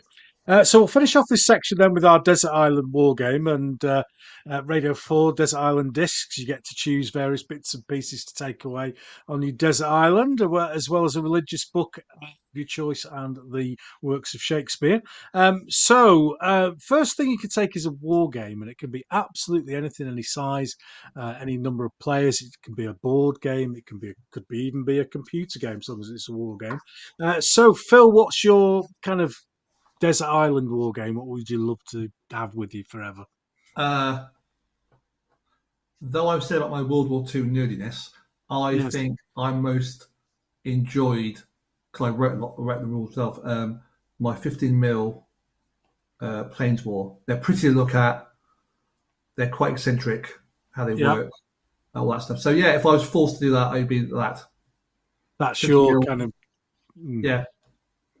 7th Cavalry and all the rest of it, and lots of cool looking planes Indians. Oh, fantastic! Is that because it's your game? Is that? Yeah, I think. Well, I just it's they're not all grey. Yeah, a lot of my 1940s, a lot of grey, obviously. Grey and khaki. Grey and khaki. So if I have to sit with this thing forever. Okay, and also, of course, I'll sit Desert Island and rewrite the asymmetrical rules about the role of Red Cloud in his morale-boosting situation as well. Of course, it'd be great. Yeah, no, I like it. Martin, what would your... Can I steal somebody else's figures? Yes. No, yeah, of course you can. Just don't tell them. I haven't got any 28mm Napoleonic, so I think some of Mark Frith's excellent Connoisseur Foremost figures, slight conversions by Doug Mason... those units, I love them. I crave them. So if I could one army or series of armies I'd take away, it'd be some of Mark's Napoleonics. Yeah, Doug Mason is one of those people, isn't he, that just brings metal to life. The way that he not just paints a figure, that he builds a unit. Something I spoke to Pete Morby about in some detail. How when he's sculpting figures, he's not just sculpting the figure; he's sculpting the figure to fit in a unit of figures that looks in a certain way. Yeah. And that's how Doug Mason's always done his figures, and I think it's fantastic. I really do. It's fantastic, yeah. When you say a religious book, presumably you mean Featherstone or Wargaming, don't you? Not the Bible. Presumably that's the religious book we're going to take with us. Clearly, Yes, the Wargaming religious book. Of course, that's the one. So it's book time now, actually. So now you've snuck another book in. What would be what's a book that you would like to take? This man's thinking of his collection here, so I don't. That's really tricky. Really tricky. Now you're gonna have to edit a lot of ums out of this one, okay? Because I'm umming a lot, and I have to think. I think it'll be a history book rather than wargaming book. A history book that will inspire me to think about something wargamey. Yeah. And I think, good question. I'm really struggling, actually. I'm really struggling to pick one. I've got loads in my head. Has Martin got an inventory go to Martin? Has he got one? Yes. I've got a 5-volume set or 7-volume set. Have you ever read Phipps and the Wars of the French Revolution? So I take that. It follows the marshals, or as they were, through various stages of the Revolutionary Wars. It is a turgid, difficult read. Makes some other authors it look very easy to read, but there's a hell of a lot of detail there about very, very obscure battles, which I love designing scenarios for. So, the 5-volume set of Phipps, if I can take that would be good. Wars of the French Revolution. Brilliant. I've thought with that, actually. So, lurking in my brain is the whole Great Game. The kind of Indians, Russians compete things. I read a couple of books recently. Peter Hopkirk's this whole thing, Trespass on all that stuff. And actually, I played a board game the other day of it with a mate of my Des. It was good fun, but I feel that kind of daring do and all that stuff, and sneaking around the pool and all that stuff, I think will be really interesting read and will inspire all sorts of gamey thoughts. Excellent choice. And finally, a single war games unit. It can be yours, it can be anybody else's. Something that you would love to own and take with you. Well, I Uh, think you go can on. guess what mine is already because Mark Frith, bless him, keeps putting these bloody pictures up on Facebook of Doug Mason's work and I saw some Austrian Uhlans the other day, and I thought, oh, they just look amazing. Yeah, Every figure was just slightly different, and sadly, that really floats my vote. My vote, I really, love that sort of thing. So yes, I love that unit. I'd love to own that. brilliant. Oddly, my 10 mil French Charbis that I painted entirely myself Oh, in the classic, massively complicated French camouflage.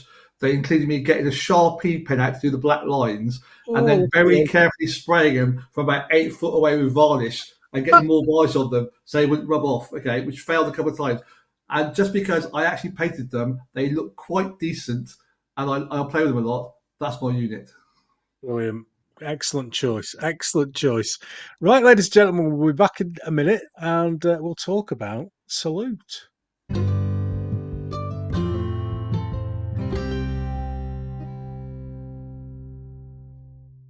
Okay, so we're on to our big topic, and we've got to know the guys a little bit now. We know Phil and Martin's tastes and what they're into, etc. What we're going to talk about now, and we haven't had anyone on the show before who has organised a game, so there's lots of little avenues that we can go down and chat about with this. So at the start of the show, I kind of mentioned Salute, big game in London, big gaming show, a wargaming show in the London area. So there's a little bit on the website. So what's kind of a potted history of Salute then? When did it start, and how did it get to where we are now? Okay, so I think it started. As I said, well, the club started in '71. I think the first show was something like '74, something like that. And it started in 72. 72. I stand corrected, 72. And it sort of basically one of the things that kept it growing was more and more people attended. What we started in the Oval, then we moved to Chelsea Town Hall, which is a fantastic venue. Then we moved to Kensington. Then we moved to Olympia. Part of the reason for that was the show was growing more and more successful, and it was uncomfortable, and fire officers were unhappy about the number of people. And the biggest driver of Excel, where we've been for about 14 years, did we say? About 14 years, Right, yeah. is it can accommodate the number of people, which is close to 5,000 to 6,000 visitors, plus 1,000 people inside. And so, is it an ideal venue? Is the lighting great? Is the floor hard? These are all things we all know. But trying to find a venue that can accommodate that number of people is a major problem, made it a headache for us. So Excel fits that. I mean, if it grew any further, I don't know what we'd do. But And I think we've often, I've been on the committee with this probably more than Martin, I think. I mean, every so often we go, Everton goes, 2 days. No, bigger. No, just because 2 days is 2 days, and that's a whole different ball game. Bigger means you've got to try and do the setup in the same amount of time and all that kind of stuff. It just gets really interesting. You can make a constitution to go smaller, and then I'd be making a lot of disappointed people. So it's kind of imbalanced at the moment in scale. And just a small fact. I mean, I think we get, besides, so the guys who put out the furniture, the event hire, all the tables and bits we hire, they bring 5. There's at least 2 Arctics and 3 7-tonners, right, coming to the hall. And then you can imagine the likes of Wayland and, Warlord, okay, those big square stands you see on the end, okay, they are bringing in a couple of 7-ton trucks. Now, you ain't going to do that in Kensington Town Hall. You know what I mean? There are very few places where you can do that, where you can roll those onto the floor and they, roll out their stuff on the back. So there is a bit of a kind of, it's go big or go home, as we said earlier. Big or go home, exactly. And the current venue obviously is one hall, everything together, whereas the other venues have had different floors or different parts to them. how have you felt about the change from that to the kind of enormodome? Has it lost any of its feeling? I remember Kensington Town Hall kind of had a vibe to it that was Yeah, different. yeah. I mean, nostalgia is a great thing. Okay, it's great. But do you think about people lugging things up and downstairs? Oh, yeah. It all got a bit hot and sweaty and smelly, right? Didn't it? Yeah. Okay, you know what I mean? And again, I refer to the fact there's some 7-ton trucks to be manoeuvred into the situation as well, so that gets a bit messy. I agree. Let's face it, it is a barn. Everybody says it's a barn, but it is a barn that works. What you want to try and do here? I'd love to have a lower ceiling and more lights and carpet and right up the coffee machine, especially the coffee machine, no tea, Yeah. No, and all that stuff. But we're a bunch of volunteers. It runs on a cycle, and it's the least worst way of doing something for this scale, I think. The other thing about dividing games, of course, is we have lots of trader stands who put on games. So my biggest jigsaw problem is getting a game in the game row somewhere adjacent to the stand where they want it, and then fit in all the other. So that's a bit of fun. So again, I'd love to have a little game lounge. But it won't function. I'm with you. I remember Kensington very, very fondly, and when I think about it, I get wow. But it's nostalgia when you think about it. That was pre-internet. Yes, and you go there and suddenly see something you've never seen before, and they've got these new figures. And nowadays, that's very changed, and Salute has had to change, and the team have done a great job of changing and moving it to reflect the new internet age and the way people shop and the way people buy. I'm literally, this is my first year as president. Before that, I was never even on the committee, so I'm a bit of a virgin when it comes to Salute. I've worked many Salutes, but I've not been involved in the organisation at all. Some would say I'm not now. Just to point out, everybody, so Martin will be judging the games you have at Salute, everybody. So start your lobbying now if you wish to get your game prize. I'm just saying, right? Martin Gane at Warlords. He's the guy you start bribing now for your prize, okay? Yeah, if you could put my bank account details at the end, that would be quite useful. No, that's no problems at all. No problems at all. We like a good bribe on this show. If you had a mission statement for Salute, if there's a goal of the show, what are you trying to do for? Okay, there's a public one. Okay, there's a club one and a public one. Okay, so our constitution says the job of the club is allows to play war games, but also promote wargaming and push wargaming out. Okay, so Salute is part of that. The origins of Salute is as much that the originators of our club and subsequent generations were very strong on it's about promoting wargaming, and Salute is a way of promoting wargaming. I mean, it used to be called the Club Open Day, technically speaking. Nice.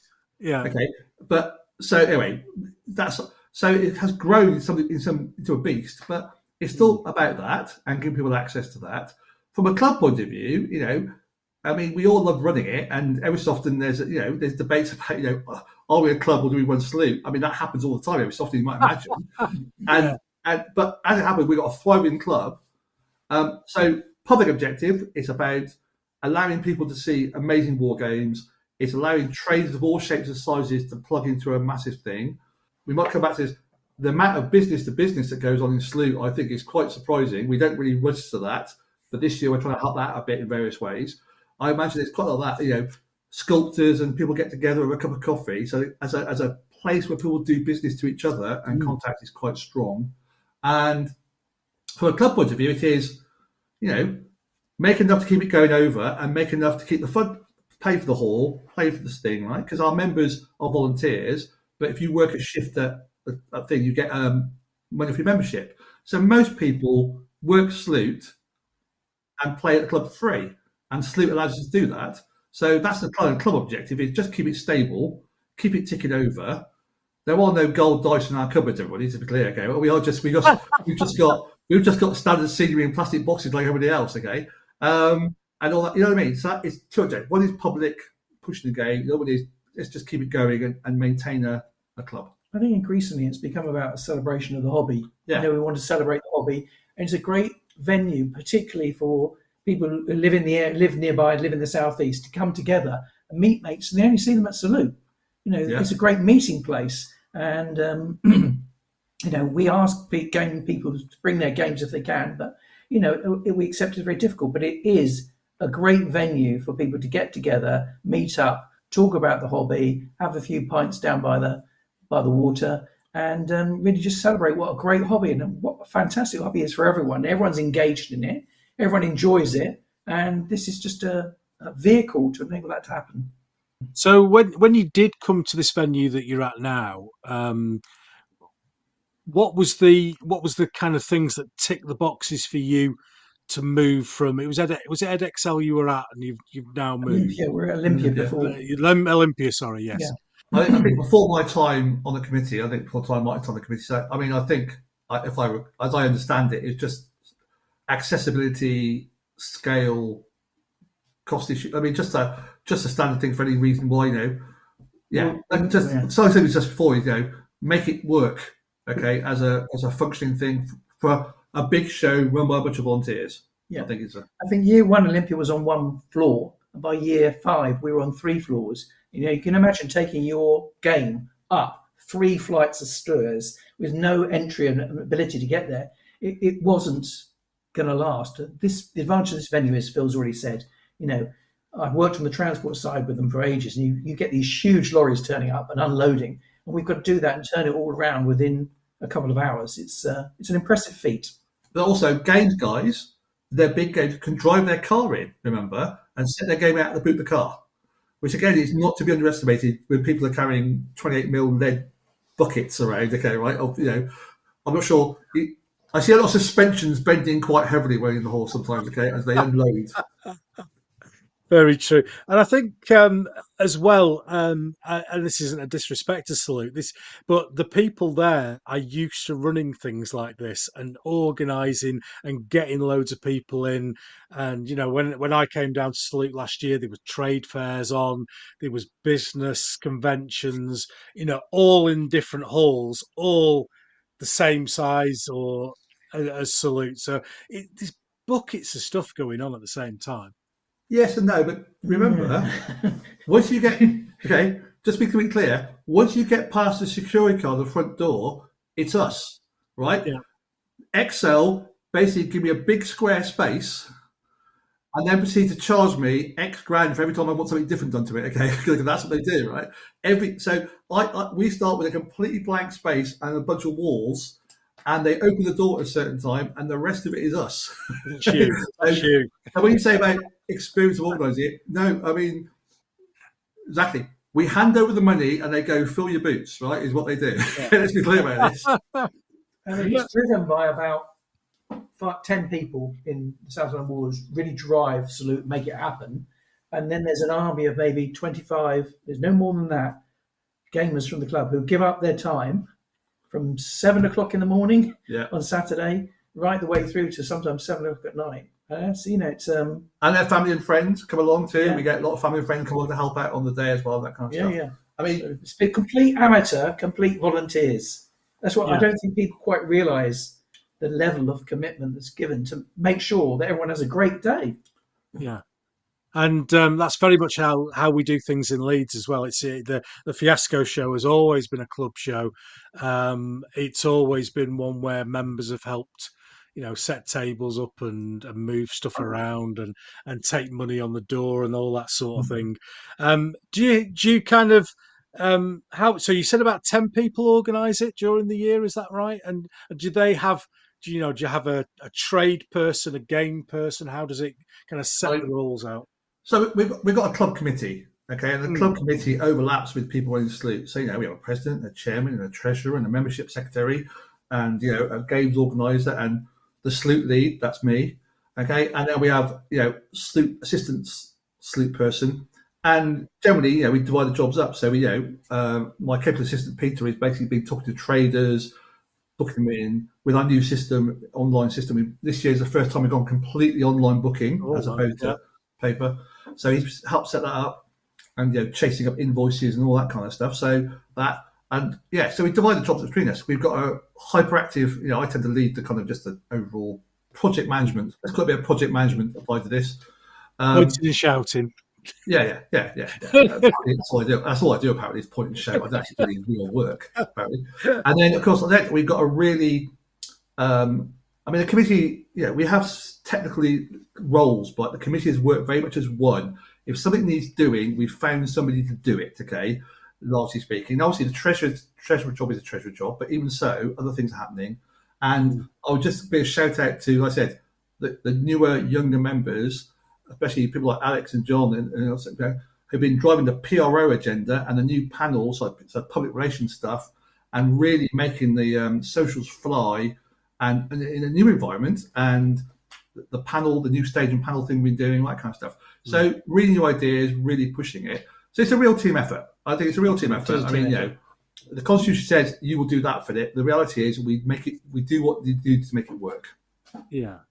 Kind of mentioned it at the start in the introduction, and I'm aware that the Worley Model Train Show, which was at the NAC, which is one of the biggest model railway exhibitions in the UK, going on for years and years, and the members have said we're too old, we can't do it anymore, and that's it. So are you? I think you are, from what we've been chatting about with the membership, of getting these new people in. You're clearly still running it. You're still able to do it. Can you see people taking over those roles as time goes by and keeping the show going? Yeah, and I think that's what we've done. I mean, the way part of the PR machine we've got in place now is relatively new, because we accept and realise we need to attract a younger demographic, for want of a marketing term, because the older members are dying out, to be blunt, and we need new people to keep Salute going. And look, the guys who did Salute before did a great job, absolutely fantastic. But the danger was, if we didn't change it, it was going to get stale, because people were saying, "Oh, it's just Salute's the same." So the introductions of the panels last year was very successful, and we've got a great lineup this year. And we're thinking, well, this is good. This will attract a different audience, hopefully retaining the older gamers we've already had, but bring in some new members as well. And the market, as Phil says, we've not quite given free rein, but the younger members have said, well, why don't we do this? Why don't we do that? And we said, yeah, let's try it. You know what? If the panel was a disastrous failure, we'd go, okay, we tried something new and it didn't work. And not all our ideas work, but we tried something new. We think it's successful. We're going to keep plugging away, keep trying to keep it live and keep it vibrant. Well, I'm going to move on now and talk about different aspects of the show itself, and the features, etc. is one of the ones that we're going to talk about, and new ideas. But the first one I want to talk about is trade. Lots of traders come to Salute, and it was always kind of traditionally the launch pad for many new products, etc. So, roughly, how much trade do you have? Do you know the? So it's about, okay, I'll say 130, but of course, obviously, there's people with multiple names and different cuts. But I'll say about 130, because obviously it's still changing. There are people coming in late, and there are people, even this late stage. But generally, about 130.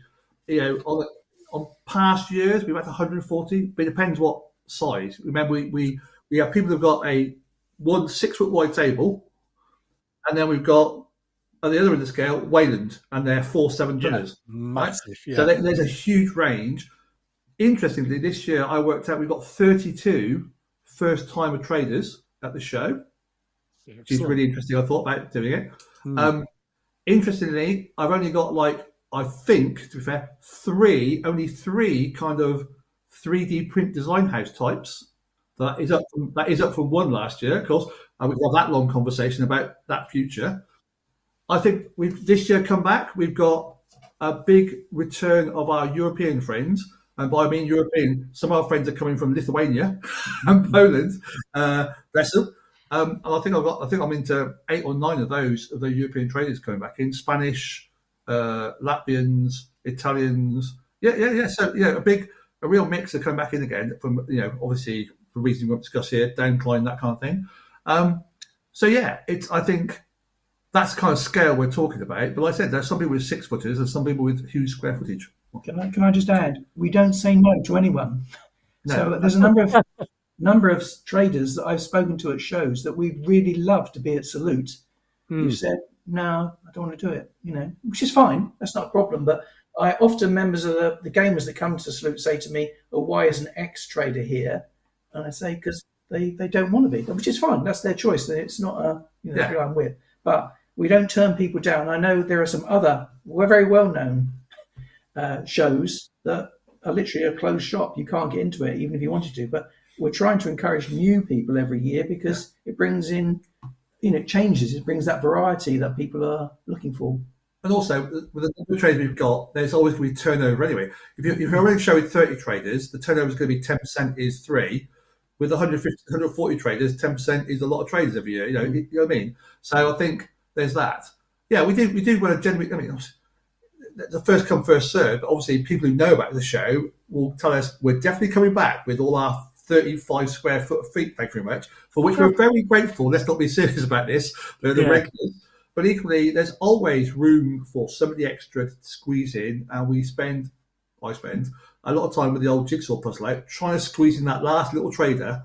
Okay, can I just turn up? Yeah, please, absolutely. And I'm not talking about the money. I'm talking about, obviously, we don't turn, they're paying us, so we love that too. But also, if I could squeeze in another 3 6-foot traders, I'd do that over another 30-footer, to be frank. I mean, committees about shoot me for saying about money, but that's not literally that. But I'd rather try and squeeze another new trader to try and get out in some way and accommodate them as much as possible. Yeah, that's it. Yeah, interesting to hear it. And one of the things I was kind of going to come to is that attempt to get new people in, an attempt to show off new trade, because not many, but some of the larger, older, more established traders have decided post-COVID to not go back into the show circuit to the level that they were, and that will give an opportunity to those newer traders, won't it? Yeah.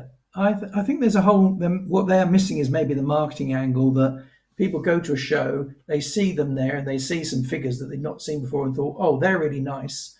I will go and buy those in 6 months' time or so. Yeah. So I get why traders just look at the bottom line and say, I don't sell enough to justify, or it's too much of a hassle or whatever. I understand that, but that marketing angle is really important, I think. Yeah, the traders I've spoken to, a bit of market research and everything, they all seem to do good business at Salute. Nobody walks away from Salute without a pocket full of change. You're selling stuff. You're busy all the time. I've tried to go to some stands and not been able to get near them because they've been doing so much business, which is an absolute positive for anyone who is selling stuff there. Amazingly, when I ask them how they did, they go, "Oh, not too bad, Phil." I don't understand why they always just say, me, "Oh, it's okay. It's not great. Okay, it's okay." I don't know that. Yeah, I know. We have that fiasco as well. You've seen like people handing massive wads of 20s out, and these 2 guys turn up with shotguns to escort the trader out with his cash box. Oh, it's been dreadful. It's been dreadful. Worst one I've had. Worst one. But yeah. That's trade. That's traders for you. And I think you kind of said as well that it's the ease of the venue for traders as well is a bit of a plus point, because you can get your vehicles in. We're at the Royal Armouries, which is it's not a sports hall or a club sub venue or anything like that, but everyone's got to trolley the stuff back and forward. So being able to get vehicles in must allow you to have bigger stands and attract people like Wayland, like you say. Yeah, and it just makes it easier to move around, which is, everyone, as gamers are getting older, so are traders getting older. And if you can help them move stuff around, we've got volunteers to help them and guide them. That all makes the whole process easy. We want it to be as easy as possible. I bought one of them builders trolleys, the ones that they carry loads of bricks round. Best 75 quid I've ever spent. I could get my game in, 2 or 3 runs on my big trolley. Oh, magic. I feel like I'm a working man as well. With my builder's trolley. So that's is it still going? Yeah, still going. It occasionally does this on the last section. It just gets a bit wobbly. Mostly because I it's the free version because I'm from Yorkshire. Fine. Very impressive. Moving on then to games. How do you choose who comes or which games? Okay. Yeah, this is the mythology, right? There's a kind of, in the same way, why didn't you invite so-and-so trader? We don't invite people. If they want to turn up, I will try and fit him in, okay? Or there's the occasional, in the past, we've had the occasional, my psychic ball has failed to register that somebody assumed they were coming to Sloot. That's been quite a good experience when I started doing this job. I all come to Sloot, okay? For the last 9 months, we put up everything we could say, okay, do your booking. I'm sorry, but, I'm not psychic. So a bit of that, I mean, fair enough, people are busy and they're noticing, but it's hard to, I think it's be hard to miss that Sloot's on by a certain date, I hope. I hope to notice that. Our PR's not working. Games, same games. Traders often want our little game space to demonstrate their latest thing. And this year, I know for a fact we've got at least 3 or 4 kind of launches going on, which I won't say out loud, for various people. And their games tables are going to have those things on them. So that takes a bit of space when traders do that. And then after that, it's, if you want to put on a game at Sloot, fill the booking form in and we'll see what we can do. I mean, and I said, I spend most of my time juggling the matrix map of people to try and get as many games in as I possibly can in the space before the fire officer Excel tells me off. Okay, literally that'll do it. So again, we don't. Martin goes around. That's Martin said. Yeah, I go around the show circuit begging people, literally begging. Love the look of this game, and it can be a small game, a big game. I really love it. Will you bring it to Salute? Yeah, big clubs, small clubs. And sometimes I'm successful, sometimes I'm not. But it's we're open. We want people to bring games, but it's a challenge. Now, obviously, occasionally some people might go, "Hang on, why are you betting games? You got the best possible game you get." Okay, and again, well, frankly, my life's too short to go and check out every single game, and or even anybody. I mean, Martin just reverse that. Goes, "God, your game's amazing. It'd be great. I mean, Sloot." Equally. But nobody tends to turn up at Sloot with a bit of carpet tile and 2 plastic tanks because it's just because I'm not being funny. You know what I mean? You're not going to make all the effort of driving down to London or even getting to London from Surrey or Essex, and then do something that goes, "What's that then?" Okay, so I think people are always for shows anyway these days go the extra mile. I mean, even the kind of very participation game that on the face of it very simple is really welcome because it's. Participation games especially. I mean, one of the games we gave a couple of years ago, we gave a prize to was a fairly simple 6 mil custard kind of game. But the number of kids who are running around it playing with it, just gazillions. Okay, fantastic. And just we go, right, this is like you're participating. You've got the right crowd. Have a prize. So I think try again. Book in, have a go. It looks like, and I think. We don't vet, and I don't think we should. Frankly, it's about all types, all comers, and that's how you get a more. Frankly, that's how you get a more slightly more bizarre mix of games. Really. There's some.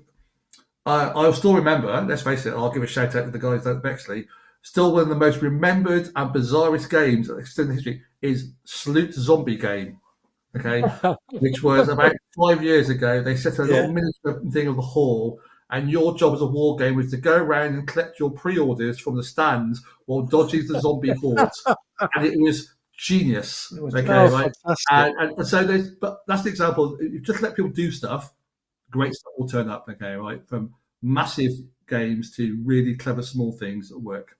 We've got people coming. We've got people from all over Europe coming to put games on. Yeah. We've even got people, I know there's a guys coming down from Inverness. The Edinburgh Wargames Club are coming. So, we do attract a wide choice of people.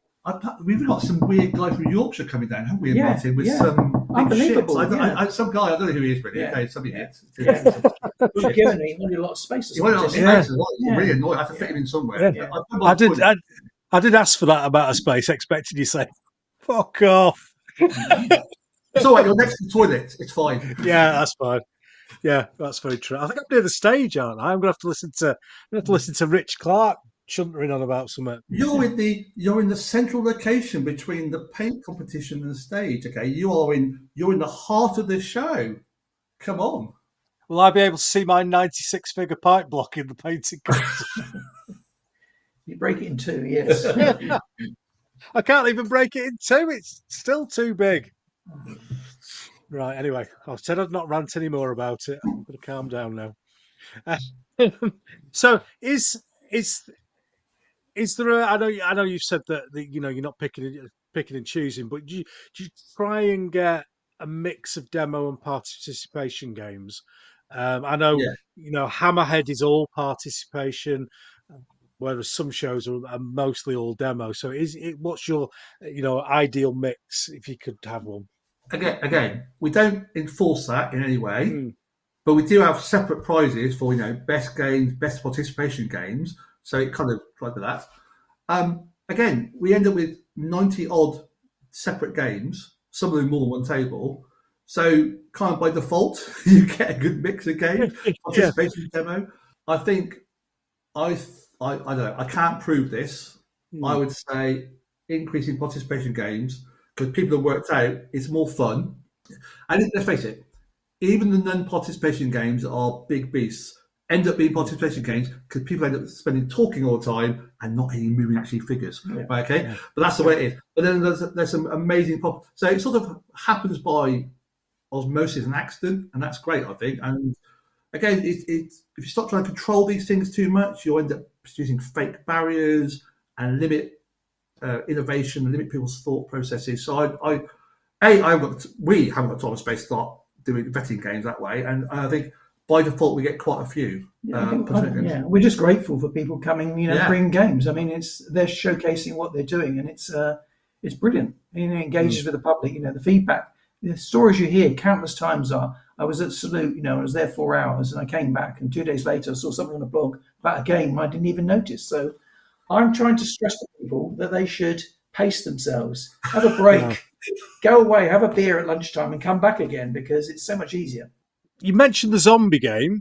That one stuck out in your memory. What are some of the other sort of Salute classics that's that you harsh. can remember? I should have really name checked that one because that's unfair on the let's face it, hundreds of games a year and thousands of games the last I've been going. So it seems really unfair. This one will annoy some people. Jersey Privateers did Flash Gordon in Lego. Okay, they had a massive. It was all Lego. They built it a big tower. Even the dice, you put the Lego dice in a little drawer and it popped out the bottom. And they had all the episodes of the classic Flash Gordon Alive movie in episodes around this big block. It was unbelievable. Okay, and of course, you imagine we gave a prize and people went, "It was Lego." No, it was a game. Loads of people were playing it. It was complete genius. Why would you not give it a prize? Okay, so I remember that one. Martin, you got a few? Well, I could mention those, but I think the danger is if I mention one, I'll miss something else. But the games put on by what's his name, Ian, the great 40mm games that were put on. Ian Smith, great Ian Smith. Yeah. He put on some brilliant games. Bill Gaskin's put on some great games. I'm saying this is a hardened historical gamer. Those are the ones that I remember. I've still got pictures of. But there are so many. And I think the danger is you wander around in a bit of a daze. And some of the smaller games, you tend to walk straight by. I've got some really fascinating and interesting characteristics in them and rules. Yeah. You can learn so much by engaging. And I just encourage everyone to talk to people who are putting on games because I've always learned something new. From every game, you can learn something, always. Yeah, I found that certainly when I came last year was that I'd missed a number of games and I was there all day, obviously talking to people because that's what I do. But Simon Miller's game really stuck out with these thousands of and then like you were saying there, Martin, sometimes that smaller game, I saw a couple of really, really nice ones that I would have walked past unless somebody drew my attention to it. And you need to go in and look to get that picture that you would get in a photograph. Yes. Whereas the huge tables in the large zone and stuff like that were all fantastic. It was a great day out. Like I say, if you go to a show and you miss some tables, my good friend Alex Southern usually goes around and videos them all. Yeah. So I rely on him Yeah, absolutely. Yeah, we all do. Yeah, we all do. I mean, of course, and increasingly, I mean, the podcasting thing has grown immensely. So, yeah, we offer a room for the podcasters now, and to have to recharge their gear and stuff, and some people, and yeah, there will be more than one video wander around.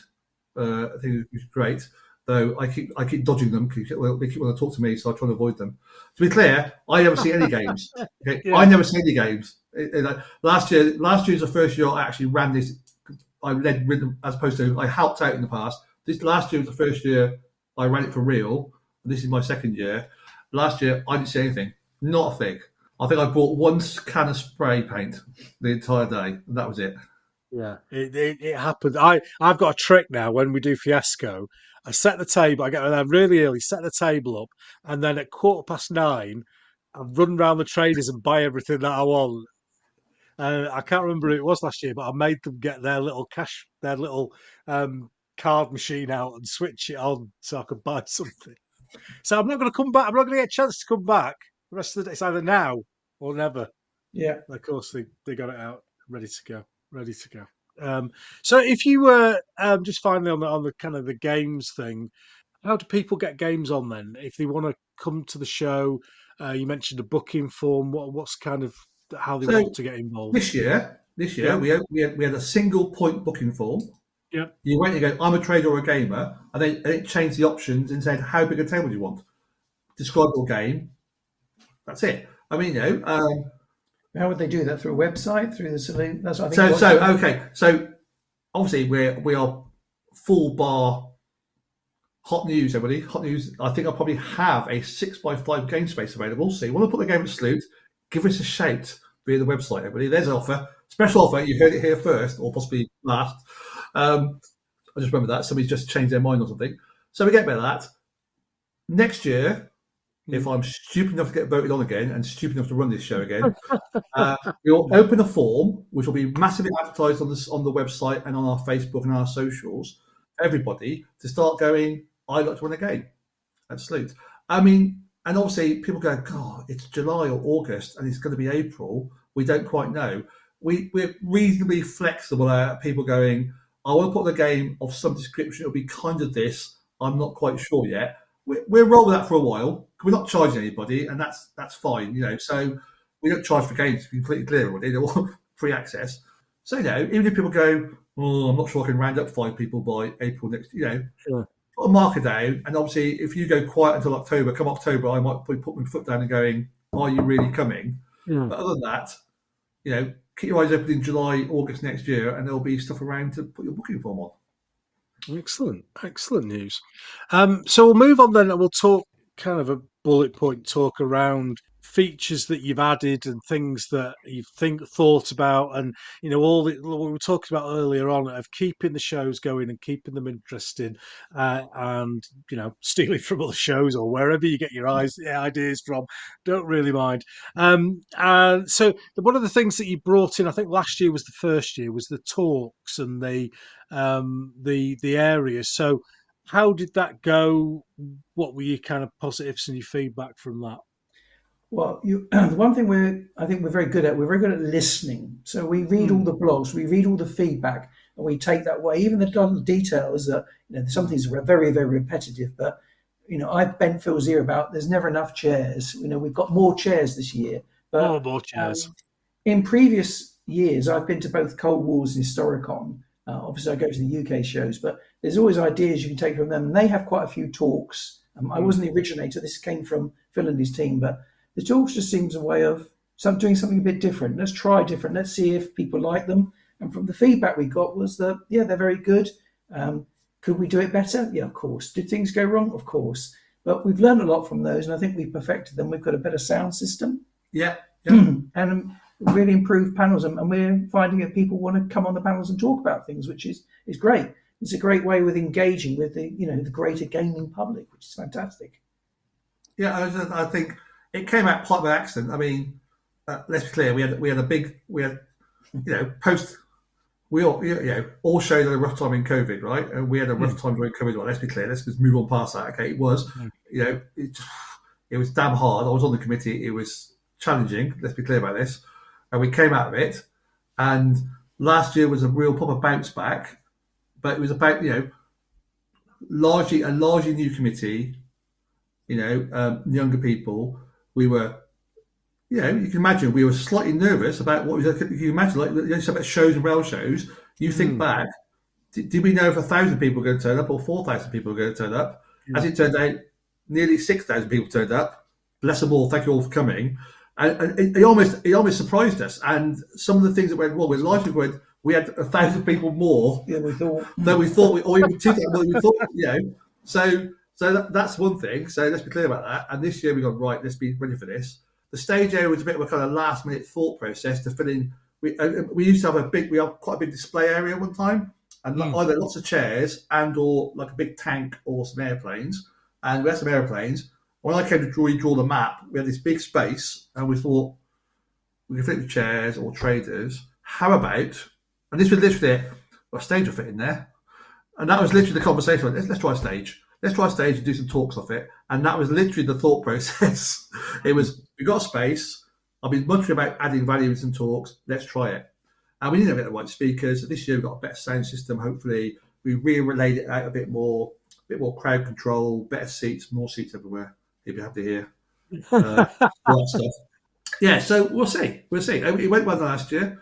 I mean, I think the interesting bit was, and this is always, this is tricky stuff, right, for the old white bloke, is the panel really also allowed people of all ages and interests exposed to conversation on the panel.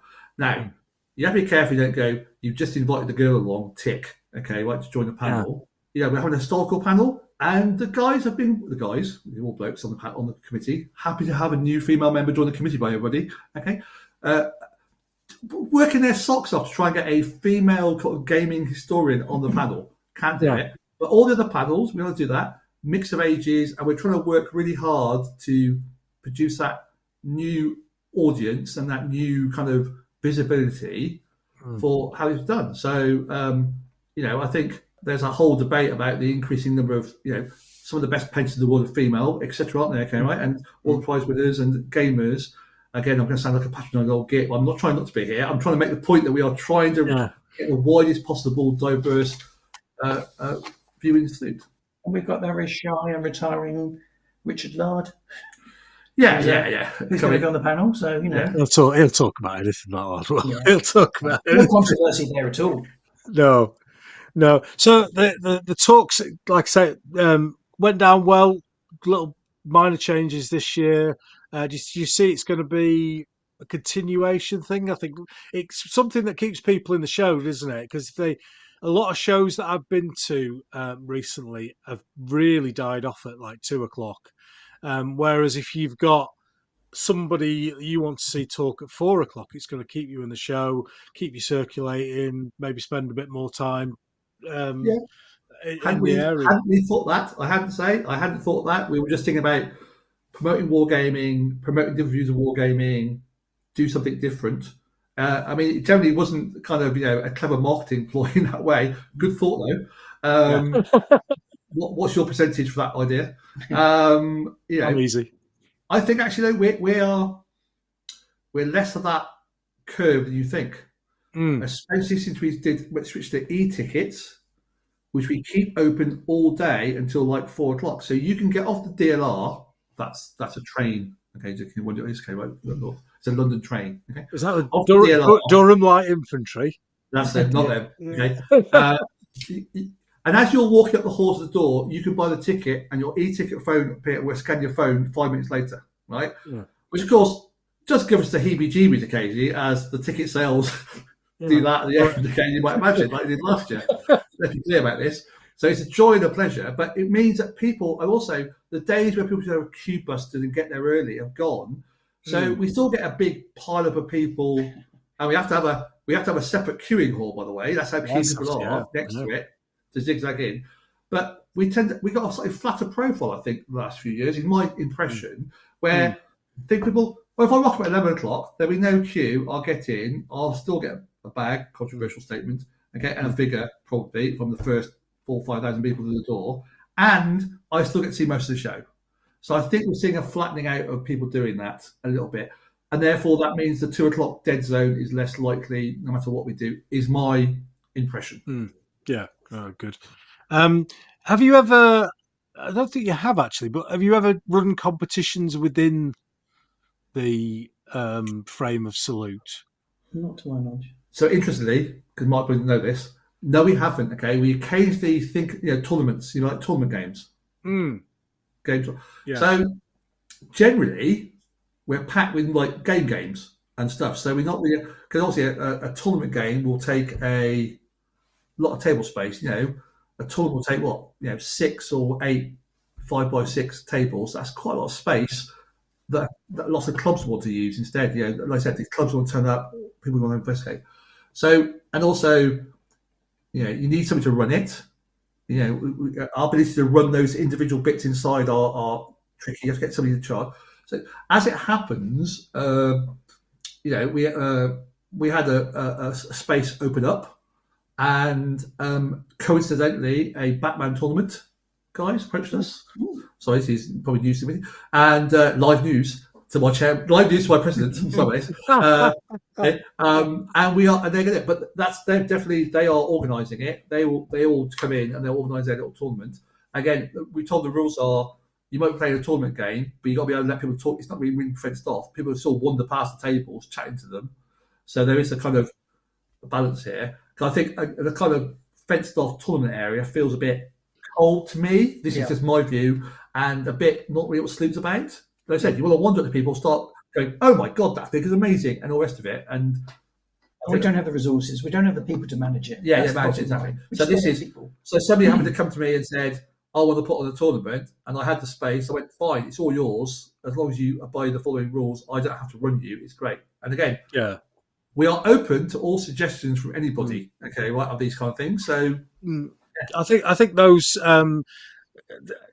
kind of the older shows that are now no longer with us. I'm thinking specifically of Derby with the World Championships, and Sheffield with triples, which were kind of more based around the competition initially, and then grew more into a demo game and trade show event as alongside, and that then enabled them to spread over 2 days because the competition was there for 2 days. So there was always people kicking around for those. And I wasn't aware of Salute being involved in that before, but I just wanted to check with you guys whether it was something. Hobby demos, is that something that you've done? You go to these cooking shows and you have the actual lardies making beans on toast and stuff like that. Yeah, we have. I mean, to be clear, like all this stuff, right? I've said we think this is me this year. Remember, we get voted every year in the committee, so I just like to put that caveat on these conversations. Okay, I'm not speaking to the next year. So we have a better idea, a different idea. He might not be doing it. Okay, so I'd like to put that caveat on it. I think, we do that. So I can't think of talking about. So one of our standard ones we've had for a couple of years now is Heavy Metal. The guys at Heavy Metal who are basically they're the guys with the whistles, right? They do the speed painting. You get a figure. Speed paint the figure. They take the figure home with you, right? Blow a whistle, full all day. Last year, he almost killed himself. He said because he was so busy all day, packed out with people turning up, do the 20-minute speed painting, that kind of stuff. We've got some sculptors we've had before. So I mean, I'm naming names because I'm thinking, please everyone look at the website for it. There are other versions of this available on the website. He says, like Paint All the Minis, for example. Duncan and Co. and all that lot, doing a lot of kind of demonstration support. Who kind of people? Frome, SMN, we've got kind of popping little demo spaces next to them.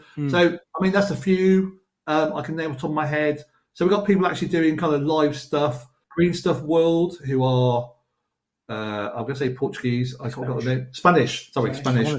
Coming, do some demo stuff. Brilliant. Yeah, so there's some little kind of, what we tend to do is in the game zones, we also allow people to put in demonstration stuff, and this is our kit as long as it's active. It's not just a demo. It's not just a table of stuff. They have to be showing how stuff's done. But I would encourage everyone who attends, all gamers, to engage with people putting on games, because I'm forever going, "How'd you do that? How did you make that? What's that like?" And that's how my hobby's developed. How my interest is developed, by asking those questions and getting really interesting answers. That's how you learn. That's how you improve, or you advance your hobby. And also, I mentioned a newbie this year is guys called GriffCon and the Gamers Lounge. I've never been before, and they're basically it's kind of open your kit, play around with your kit, and build your model, help that kind of stuff. So it's a kind of chill out zone for the sleuth, open your pack kind of thing. Yeah. And with that, of course, we have lots of unofficial versions of that because all the tables we put out for the cafe area inside. It's amazing how many people got their board games half open. The number of half-played board games in the middle of the show they bought 5 minutes ago are being played on our tape, which is great. I love it. Okay, that's in between the sandwiches. Okay, that's quite cool to see that. Or people opening their models and assembling their models in front of them. It's always quite entertaining. I like that. Never did that because you're bound to lose that key piece. Yeah, exactly. We do not recommended by the Warlords. Okay. So, yeah, drop a random turret in a cup of coffee or something along those lines. Can we just mention a couple of things we do? This sounds like we do a lot for charity. We don't like to talk about a lot of work for charity. There's also I mentioned we're doing a bit of supporting various kind of charitable efforts. Last year we gave a free stand to a stand run for the Institute of Cancer Research by Lucien Zen, who sadly lost Anna Marie a few years ago. She's a bit of a painter and wargamer, and they decided to use their hobby to do it. It's a kind of bit of a jumble sale of amazing stuff, and there's people have found a few real finds in there as well, so it's worth a visit. And then we're running kind of, like I said, kind of 3 kind of vets-related situations. The association, the Veteran Wargames Association, got a table put on there, and we've got Therapy UK, who are a big charity for all sorts of gaming therapy, but ex-military, but all sorts of people in schools, all that kind of stuff. And also Models for Heroes, the guys who put around modelling as a therapeutic method for ex-service people, emergency service, and so forth. So please pop by them and support them. Thank you. Yeah, no worries at all. No worries at all. The Hobbies for Heroes guys and lasses come to the Fiasco show as well, so very familiar with them. And we support one of our local hospices who one of our members passed away, and he left quite a lot of money to the club, and we support the charity of the hospice that he was at as a result of our show. So yeah, very, very happy to hear that. You mentioned earlier on the goodie bag, the famous Salute goodie bag. How does that get put together, and what tends to go in it? No use. So obviously, at some stage early in the year, we pick a theme for the game, and then a figure, and then though we mentioned this year, we've sort of moved to a more standard Salute theme that we will bend slightly to fit it. So you may notice the pirate figure this year. Last year was easy, 50 years, it's gold, right? And that was a great idea for a shield. And so the Brains Trust this year have worked out to sort of bend it into the piratey theme. And the idea is, again, people may change this later on, is to maintain that kind of brand image and bend it to whatever the theme is of the year, the figure. Right.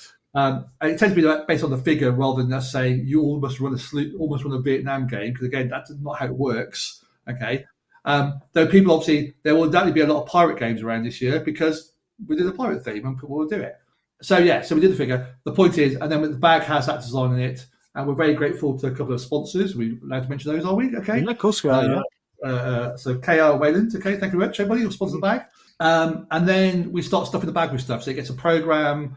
We normally get obviously the figure in there, some dice from us, and then we start seeing what else we can get. So people are keen to either put in flyers for advertising, which we charge, but also are really generous, and obviously it's a marketing thing too. So dice mats. Last year, it's some pretty big chunky bits of scenery, rule books. What I have started doing is saying to people, tokens. You spend on the day, why not drop in? This is what we offer people, say as ideas. Rather than send 4,000 versions of your rule book or 1,000 of your latest sprue, which is the kind of thing people do. Okay, and I'm not going to reveal what's in the bag yet because that's going to be a surprise for our PR marketing. Thank you. And Alex will kill me if I say it out loud now. So no exclusives on that one just yet. But so tokens. So there'll be first 4,000 or 5,000 people will get a figure. Then we'll spread around the other love a bit. So if you haven't got a figure, you'll get something else. And then there'll be some random tokens in there, which will be spent on the day at a stand. So that kind of mix. But I reckon we've got, besides our stuff, we've got 15 different things in there of various, Wow. everything from, several hundred nice mice mats to access to lots of sprues of things in other places. And again, really generous and really grateful for people who do it. He will get name checked properly on the Facebook page shortly. So that's how it happened. So is there some poor bugger who's got to go around the bags and put them all in then? Do you have or do you, like, say, Monday night at the club? To remember, we set up on a Friday. Yeah. Yeah, I used to do it, stuff bags. Yeah, so we start work at 7 a.m. on a Friday morning, okay? And that's when the furniture guys arrive and start setting up. In the bad old days, there used to be 6 pallets of junk on the side and a big pile of bags, and there'd be 20 warlords packing bags. Oh, wow. Right, that used to be bad old days. Well, good old days, bad old days. It's very team forming, that's for sure, okay? Yeah, but what we do now, we pay for packers. So Right. to see that we get everyone to send the stuff to professional bag packers, like party bag packers, and they do it for us. It arrives in a big box back again. Thank God. I was going to say that's going to be a relief, isn't it? Rather than It's just done by machines rather than people. Yeah, exactly. So it makes it just a bit easier. Well, especially with the amount of gear now we get into it, it's extraordinary. So again, people are very generous, and obviously good for their businesses, but also adds real oomph to the bags. Yeah. Excellent. So we'll just come to then promotion of the show. Obviously, appearing on podcasts is not a bad idea. So you mentioned earlier on that your younger members are kind of branching out onto social media and that sort of thing. Are you still doing the traditional placing ads in magazines and that sort of thing? How have you done about promoting? Yeah, we're still advertising in the magazines because I know there's certain of our readers, not everyone's on Facebook, which we acknowledge and realise. So we've got adverts placed in magazines. I mean, any way we can reach that wargaming public, then that's what we do. Part of the reason I go around the shows is I've got leaflets going. Have you heard of Salute? Do you want to come? And it's amazing there's still people who haven't. But, we go around and we just try and raise awareness, of the show. I know last year, I had a press pass with the Yorkshire Gamer, etc., and did like a little report on it when I came back. Is that important for you as well to get people in the hobby involved? But then, as well as that, have you tried to reach out to national press or London Evening Standard, those sorts of people? Right. Our experience with the media and the press, there's an angle, isn't there? There's got to be a story. It's not. There were 5,000 really happy wargamers turning up at Excel. That isn't the story. They want an angle, and sometimes that angle isn't what we want to portray. So we're a bit nervous about that. Our run-ins with them in the previous few years haven't been great. But it's more about reaching people in the Wargames group and going through the magazines, but also how else can we get to them? And we're always open to ideas. And bloggers, lots of people read blogs, podcasts. We can get those people engaged. And certainly when I go to Wargame shows, I'm talking to a lot of those people and, saying, what did you think of Salute? Getting feedback as well, because, look, it's not perfect. We want to find out how we can do things better. And very often it's people, we don't agree with everything that's said, but it's their perception, of the show. What can we do to make it better? And so we listen and we're trying to engage with the gamers all the time. So to make it a better experience for everyone. And we can have podcasts there, and as you know, the quality of the podcaster is quite low that we let in. So exactly. Northern and sweary. But I mean, we're really keen. Like I said, we put aside a bit of a room to let podcasters just sit down 5 minutes and charge their gear if necessary and all that kind of stuff. Yeah. So absolutely. And again, if you're a podcaster and you want to come around one on the show and take films, give us a shout, and we'll see what we can do. The more the merrier. As far as I'm concerned. I don't know whether there's anything that you can give away, but is there any sort of plans in the future for new things? Or, a lot of people have done tie-ins with museums and stuff, for example, recently the Lardies. Is there anything in the future that you can reveal of new features or new ideas to promote? The answer is no, because seriously, not because one show at a time, everybody. Okay. Yeah. So Secondly, like I said, we are an elected committee. Okay, people put themselves forward. I'm not pretending there's 10 people put forward every post. It's not like the American elections here, folks. It tends to be the usual suspects for a few years, and suddenly goes, "I've had enough. Somebody else's turn," right? Yeah. But we are elected committee to run the club and the show, so another committee may change their mind on stuff and have different ideas. I would say it seems likely that the stage idea and panels is going to run. Is my suggestion. I think it's more the challenges we face. Let's not go too long. I mean, the whole industry. Let's not go down the 3D print conversation, but that surely has to be a really interesting challenge for the industry and for the shows. And then I think, we'll see what happens. I think our ambition is to let's keep it up to date, but let's not throw out the baby with the bathwater. Yeah. Excellent. Is just before we finish off, is there anything else that you've got a list? Is there anything else that we've not covered that you'd like to cover? No, I think the nature of Salute is changing. It's evolving. It's become much more. Our goal is to be more inclusive, but people have got to understand it is run by a group of amateurs, and a lot of people feel particularly gives up a lot of their time to make it work, and it's a tightrope. It really is, whether it's successful or not. And our biggest brief is we've inherited this show, this fantastic show, and we're very, very keen to keep it running, to build on that legacy. But it's a challenge. As you said, the world's changing with the internet and the way traders trade, and we've got to keep making it relevant. And that's what we're trying to do by making it more accessible, getting more kids to come through, more families to come, and finding a way they can enjoy it as a day. But it is, as Phil said, it's the South London Warlords club night or club day, Yeah. That's what it means. It's become so this piece. But essentially it's the club's open day. Yeah, all that. And I just reiterate, we are standing on the shoulders of giants. Let's be clear about this, okay? Let's put it in the first place. This didn't come, I didn't invent this yesterday, and absolutely not. And also, I keep getting name checked by him, but that's not fair because there's 4, 5, 6, 7 people who are absolutely holding me up in this process too, okay? So let's be clear about this in the club. Absolutely. I said Carl, the chairman, and Peter and Alex and others, and John and Tony and other people I will name check out loud just to embarrass them. Okay, I'll just doing a great job to make this work, alongside their day jobs. And they are really committed. They really work incredibly hard. It's quite inspiring. Me, I just do nothing. I just turn up. Well, I mean, just kind of my bit at the end is I'd like to encourage as many people as possible to go to as many shows as possible, not just your show, and Fiasco up in Leeds. These things, when they disappear, they tend not to come back. You look at Triples, you look at Derby, these shows have just disappeared.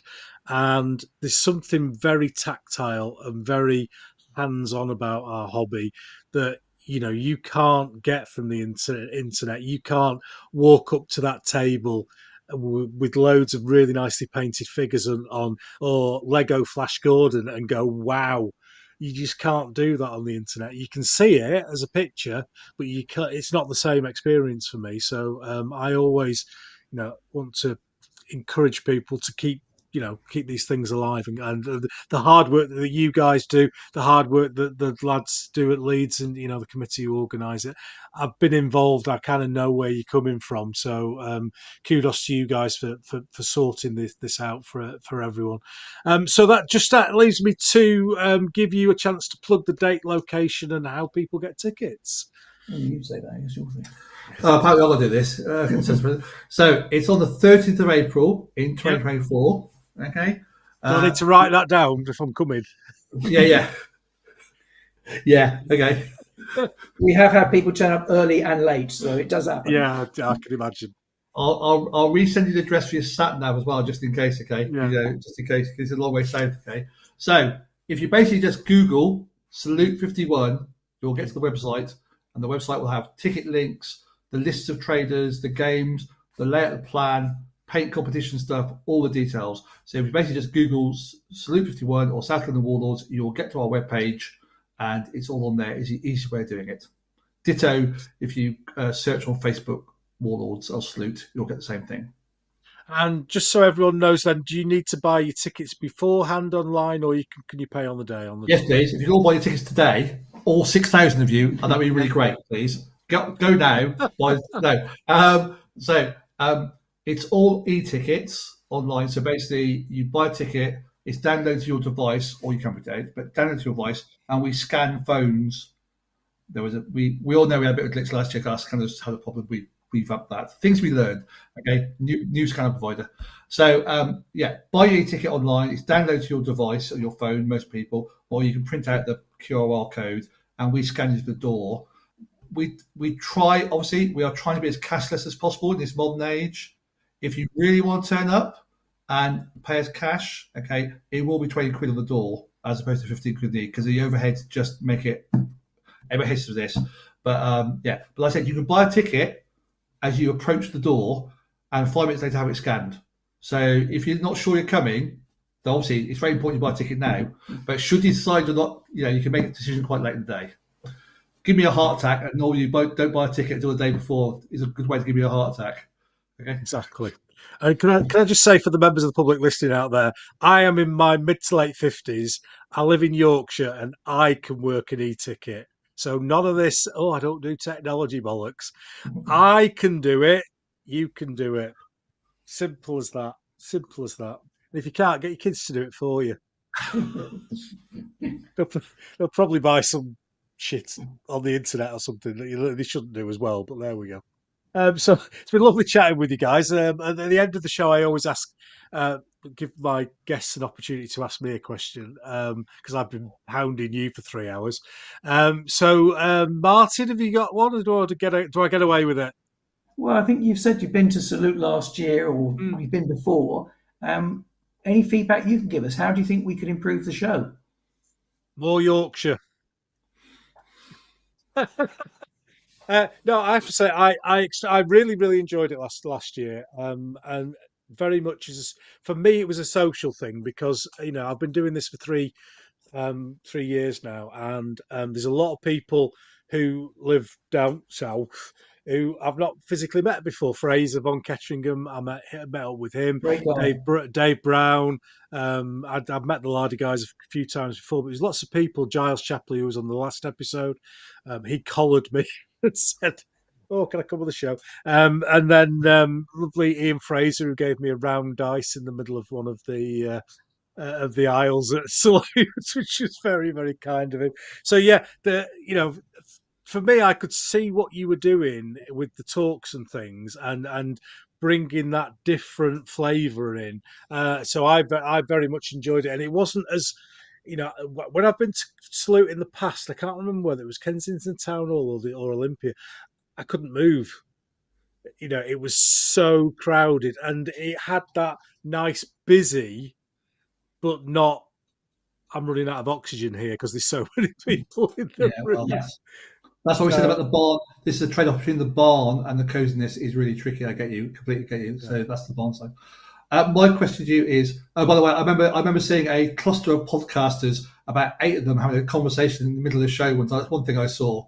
Yeah. I thought, there's a car crash here. Half the wargaming population in the podcast will go in one go. You're all in the same spot.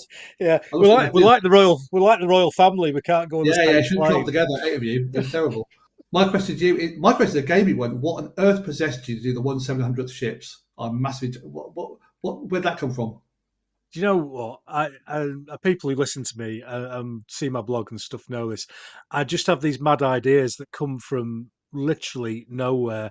And I've been a big naval wargamer all my life, and I've got virtually every ship in World War II in 1/3000th, massive World War One collection, which Jutland will be at Salute this year, in 1/2400. So I kind of I need to do something different. And I hadn't really made any models since I was a kid. You can't really count like a Warlord game Sherman tank with a hull, a turret, a barrel, and 2 tracks. That's not a model kit. So I just picked up on. I was up in Edinburgh on holiday, and I went to a place called Wonderland Models, which is the best model shop in the world, and it's amazing. And I couldn't find anything to buy, so I bought a model of Tirpitz 1/700 scale, and then the way that my mind works, then thought, well, if I shave the bottom off it and do it because it wasn't a waterline model. I've not even thought that far. So I was hacksawing the bottom of the Bismarck off. But so that's where it came from. And then I thought, as I always do, I then go, what can I do with these? Yeah. So it's always the way. It's always the way. Well, thank you very much again, gentlemen. Just leaves us to say good night to the audience. Good night. Good night.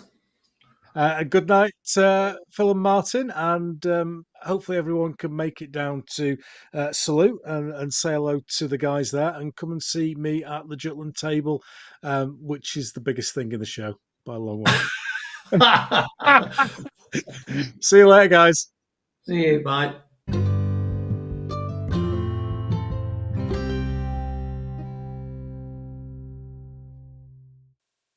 And just like that, another episode is over. Hope you enjoyed that chat about Salute, and hopefully I went a bit Jerry Springer at the end, didn't I, with me thought for the day. But please, if you can, support your local war game shows.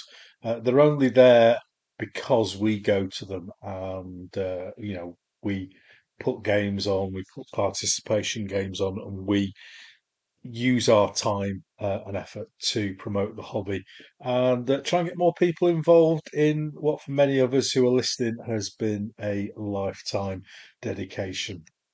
Unfortunately, I am unable once again to announce my next guest at this point in the show, like I normally do. It's been a right chew on getting things sorted recently. So I have got guests lined up. It's just getting people tied down to recording dates, etc. So I will be back possibly by the end of the month, if not at the start of March, with another guest. And until then, you can always go back and listen to the old episodes, which are all available on Podbean and all the other podcast hosts out there, Apple, Google, everywhere. It's available. And if you do get a chance, please leave a like and review and follow us or subscribe to us wherever you see it. It just increases the profile of the podcaster and brings more people in and gets us higher up that league table that comes out every week. So once again, thanks for listening. Hope you have a great wargaming time until I see you or speak to you next. Until then, Sithy.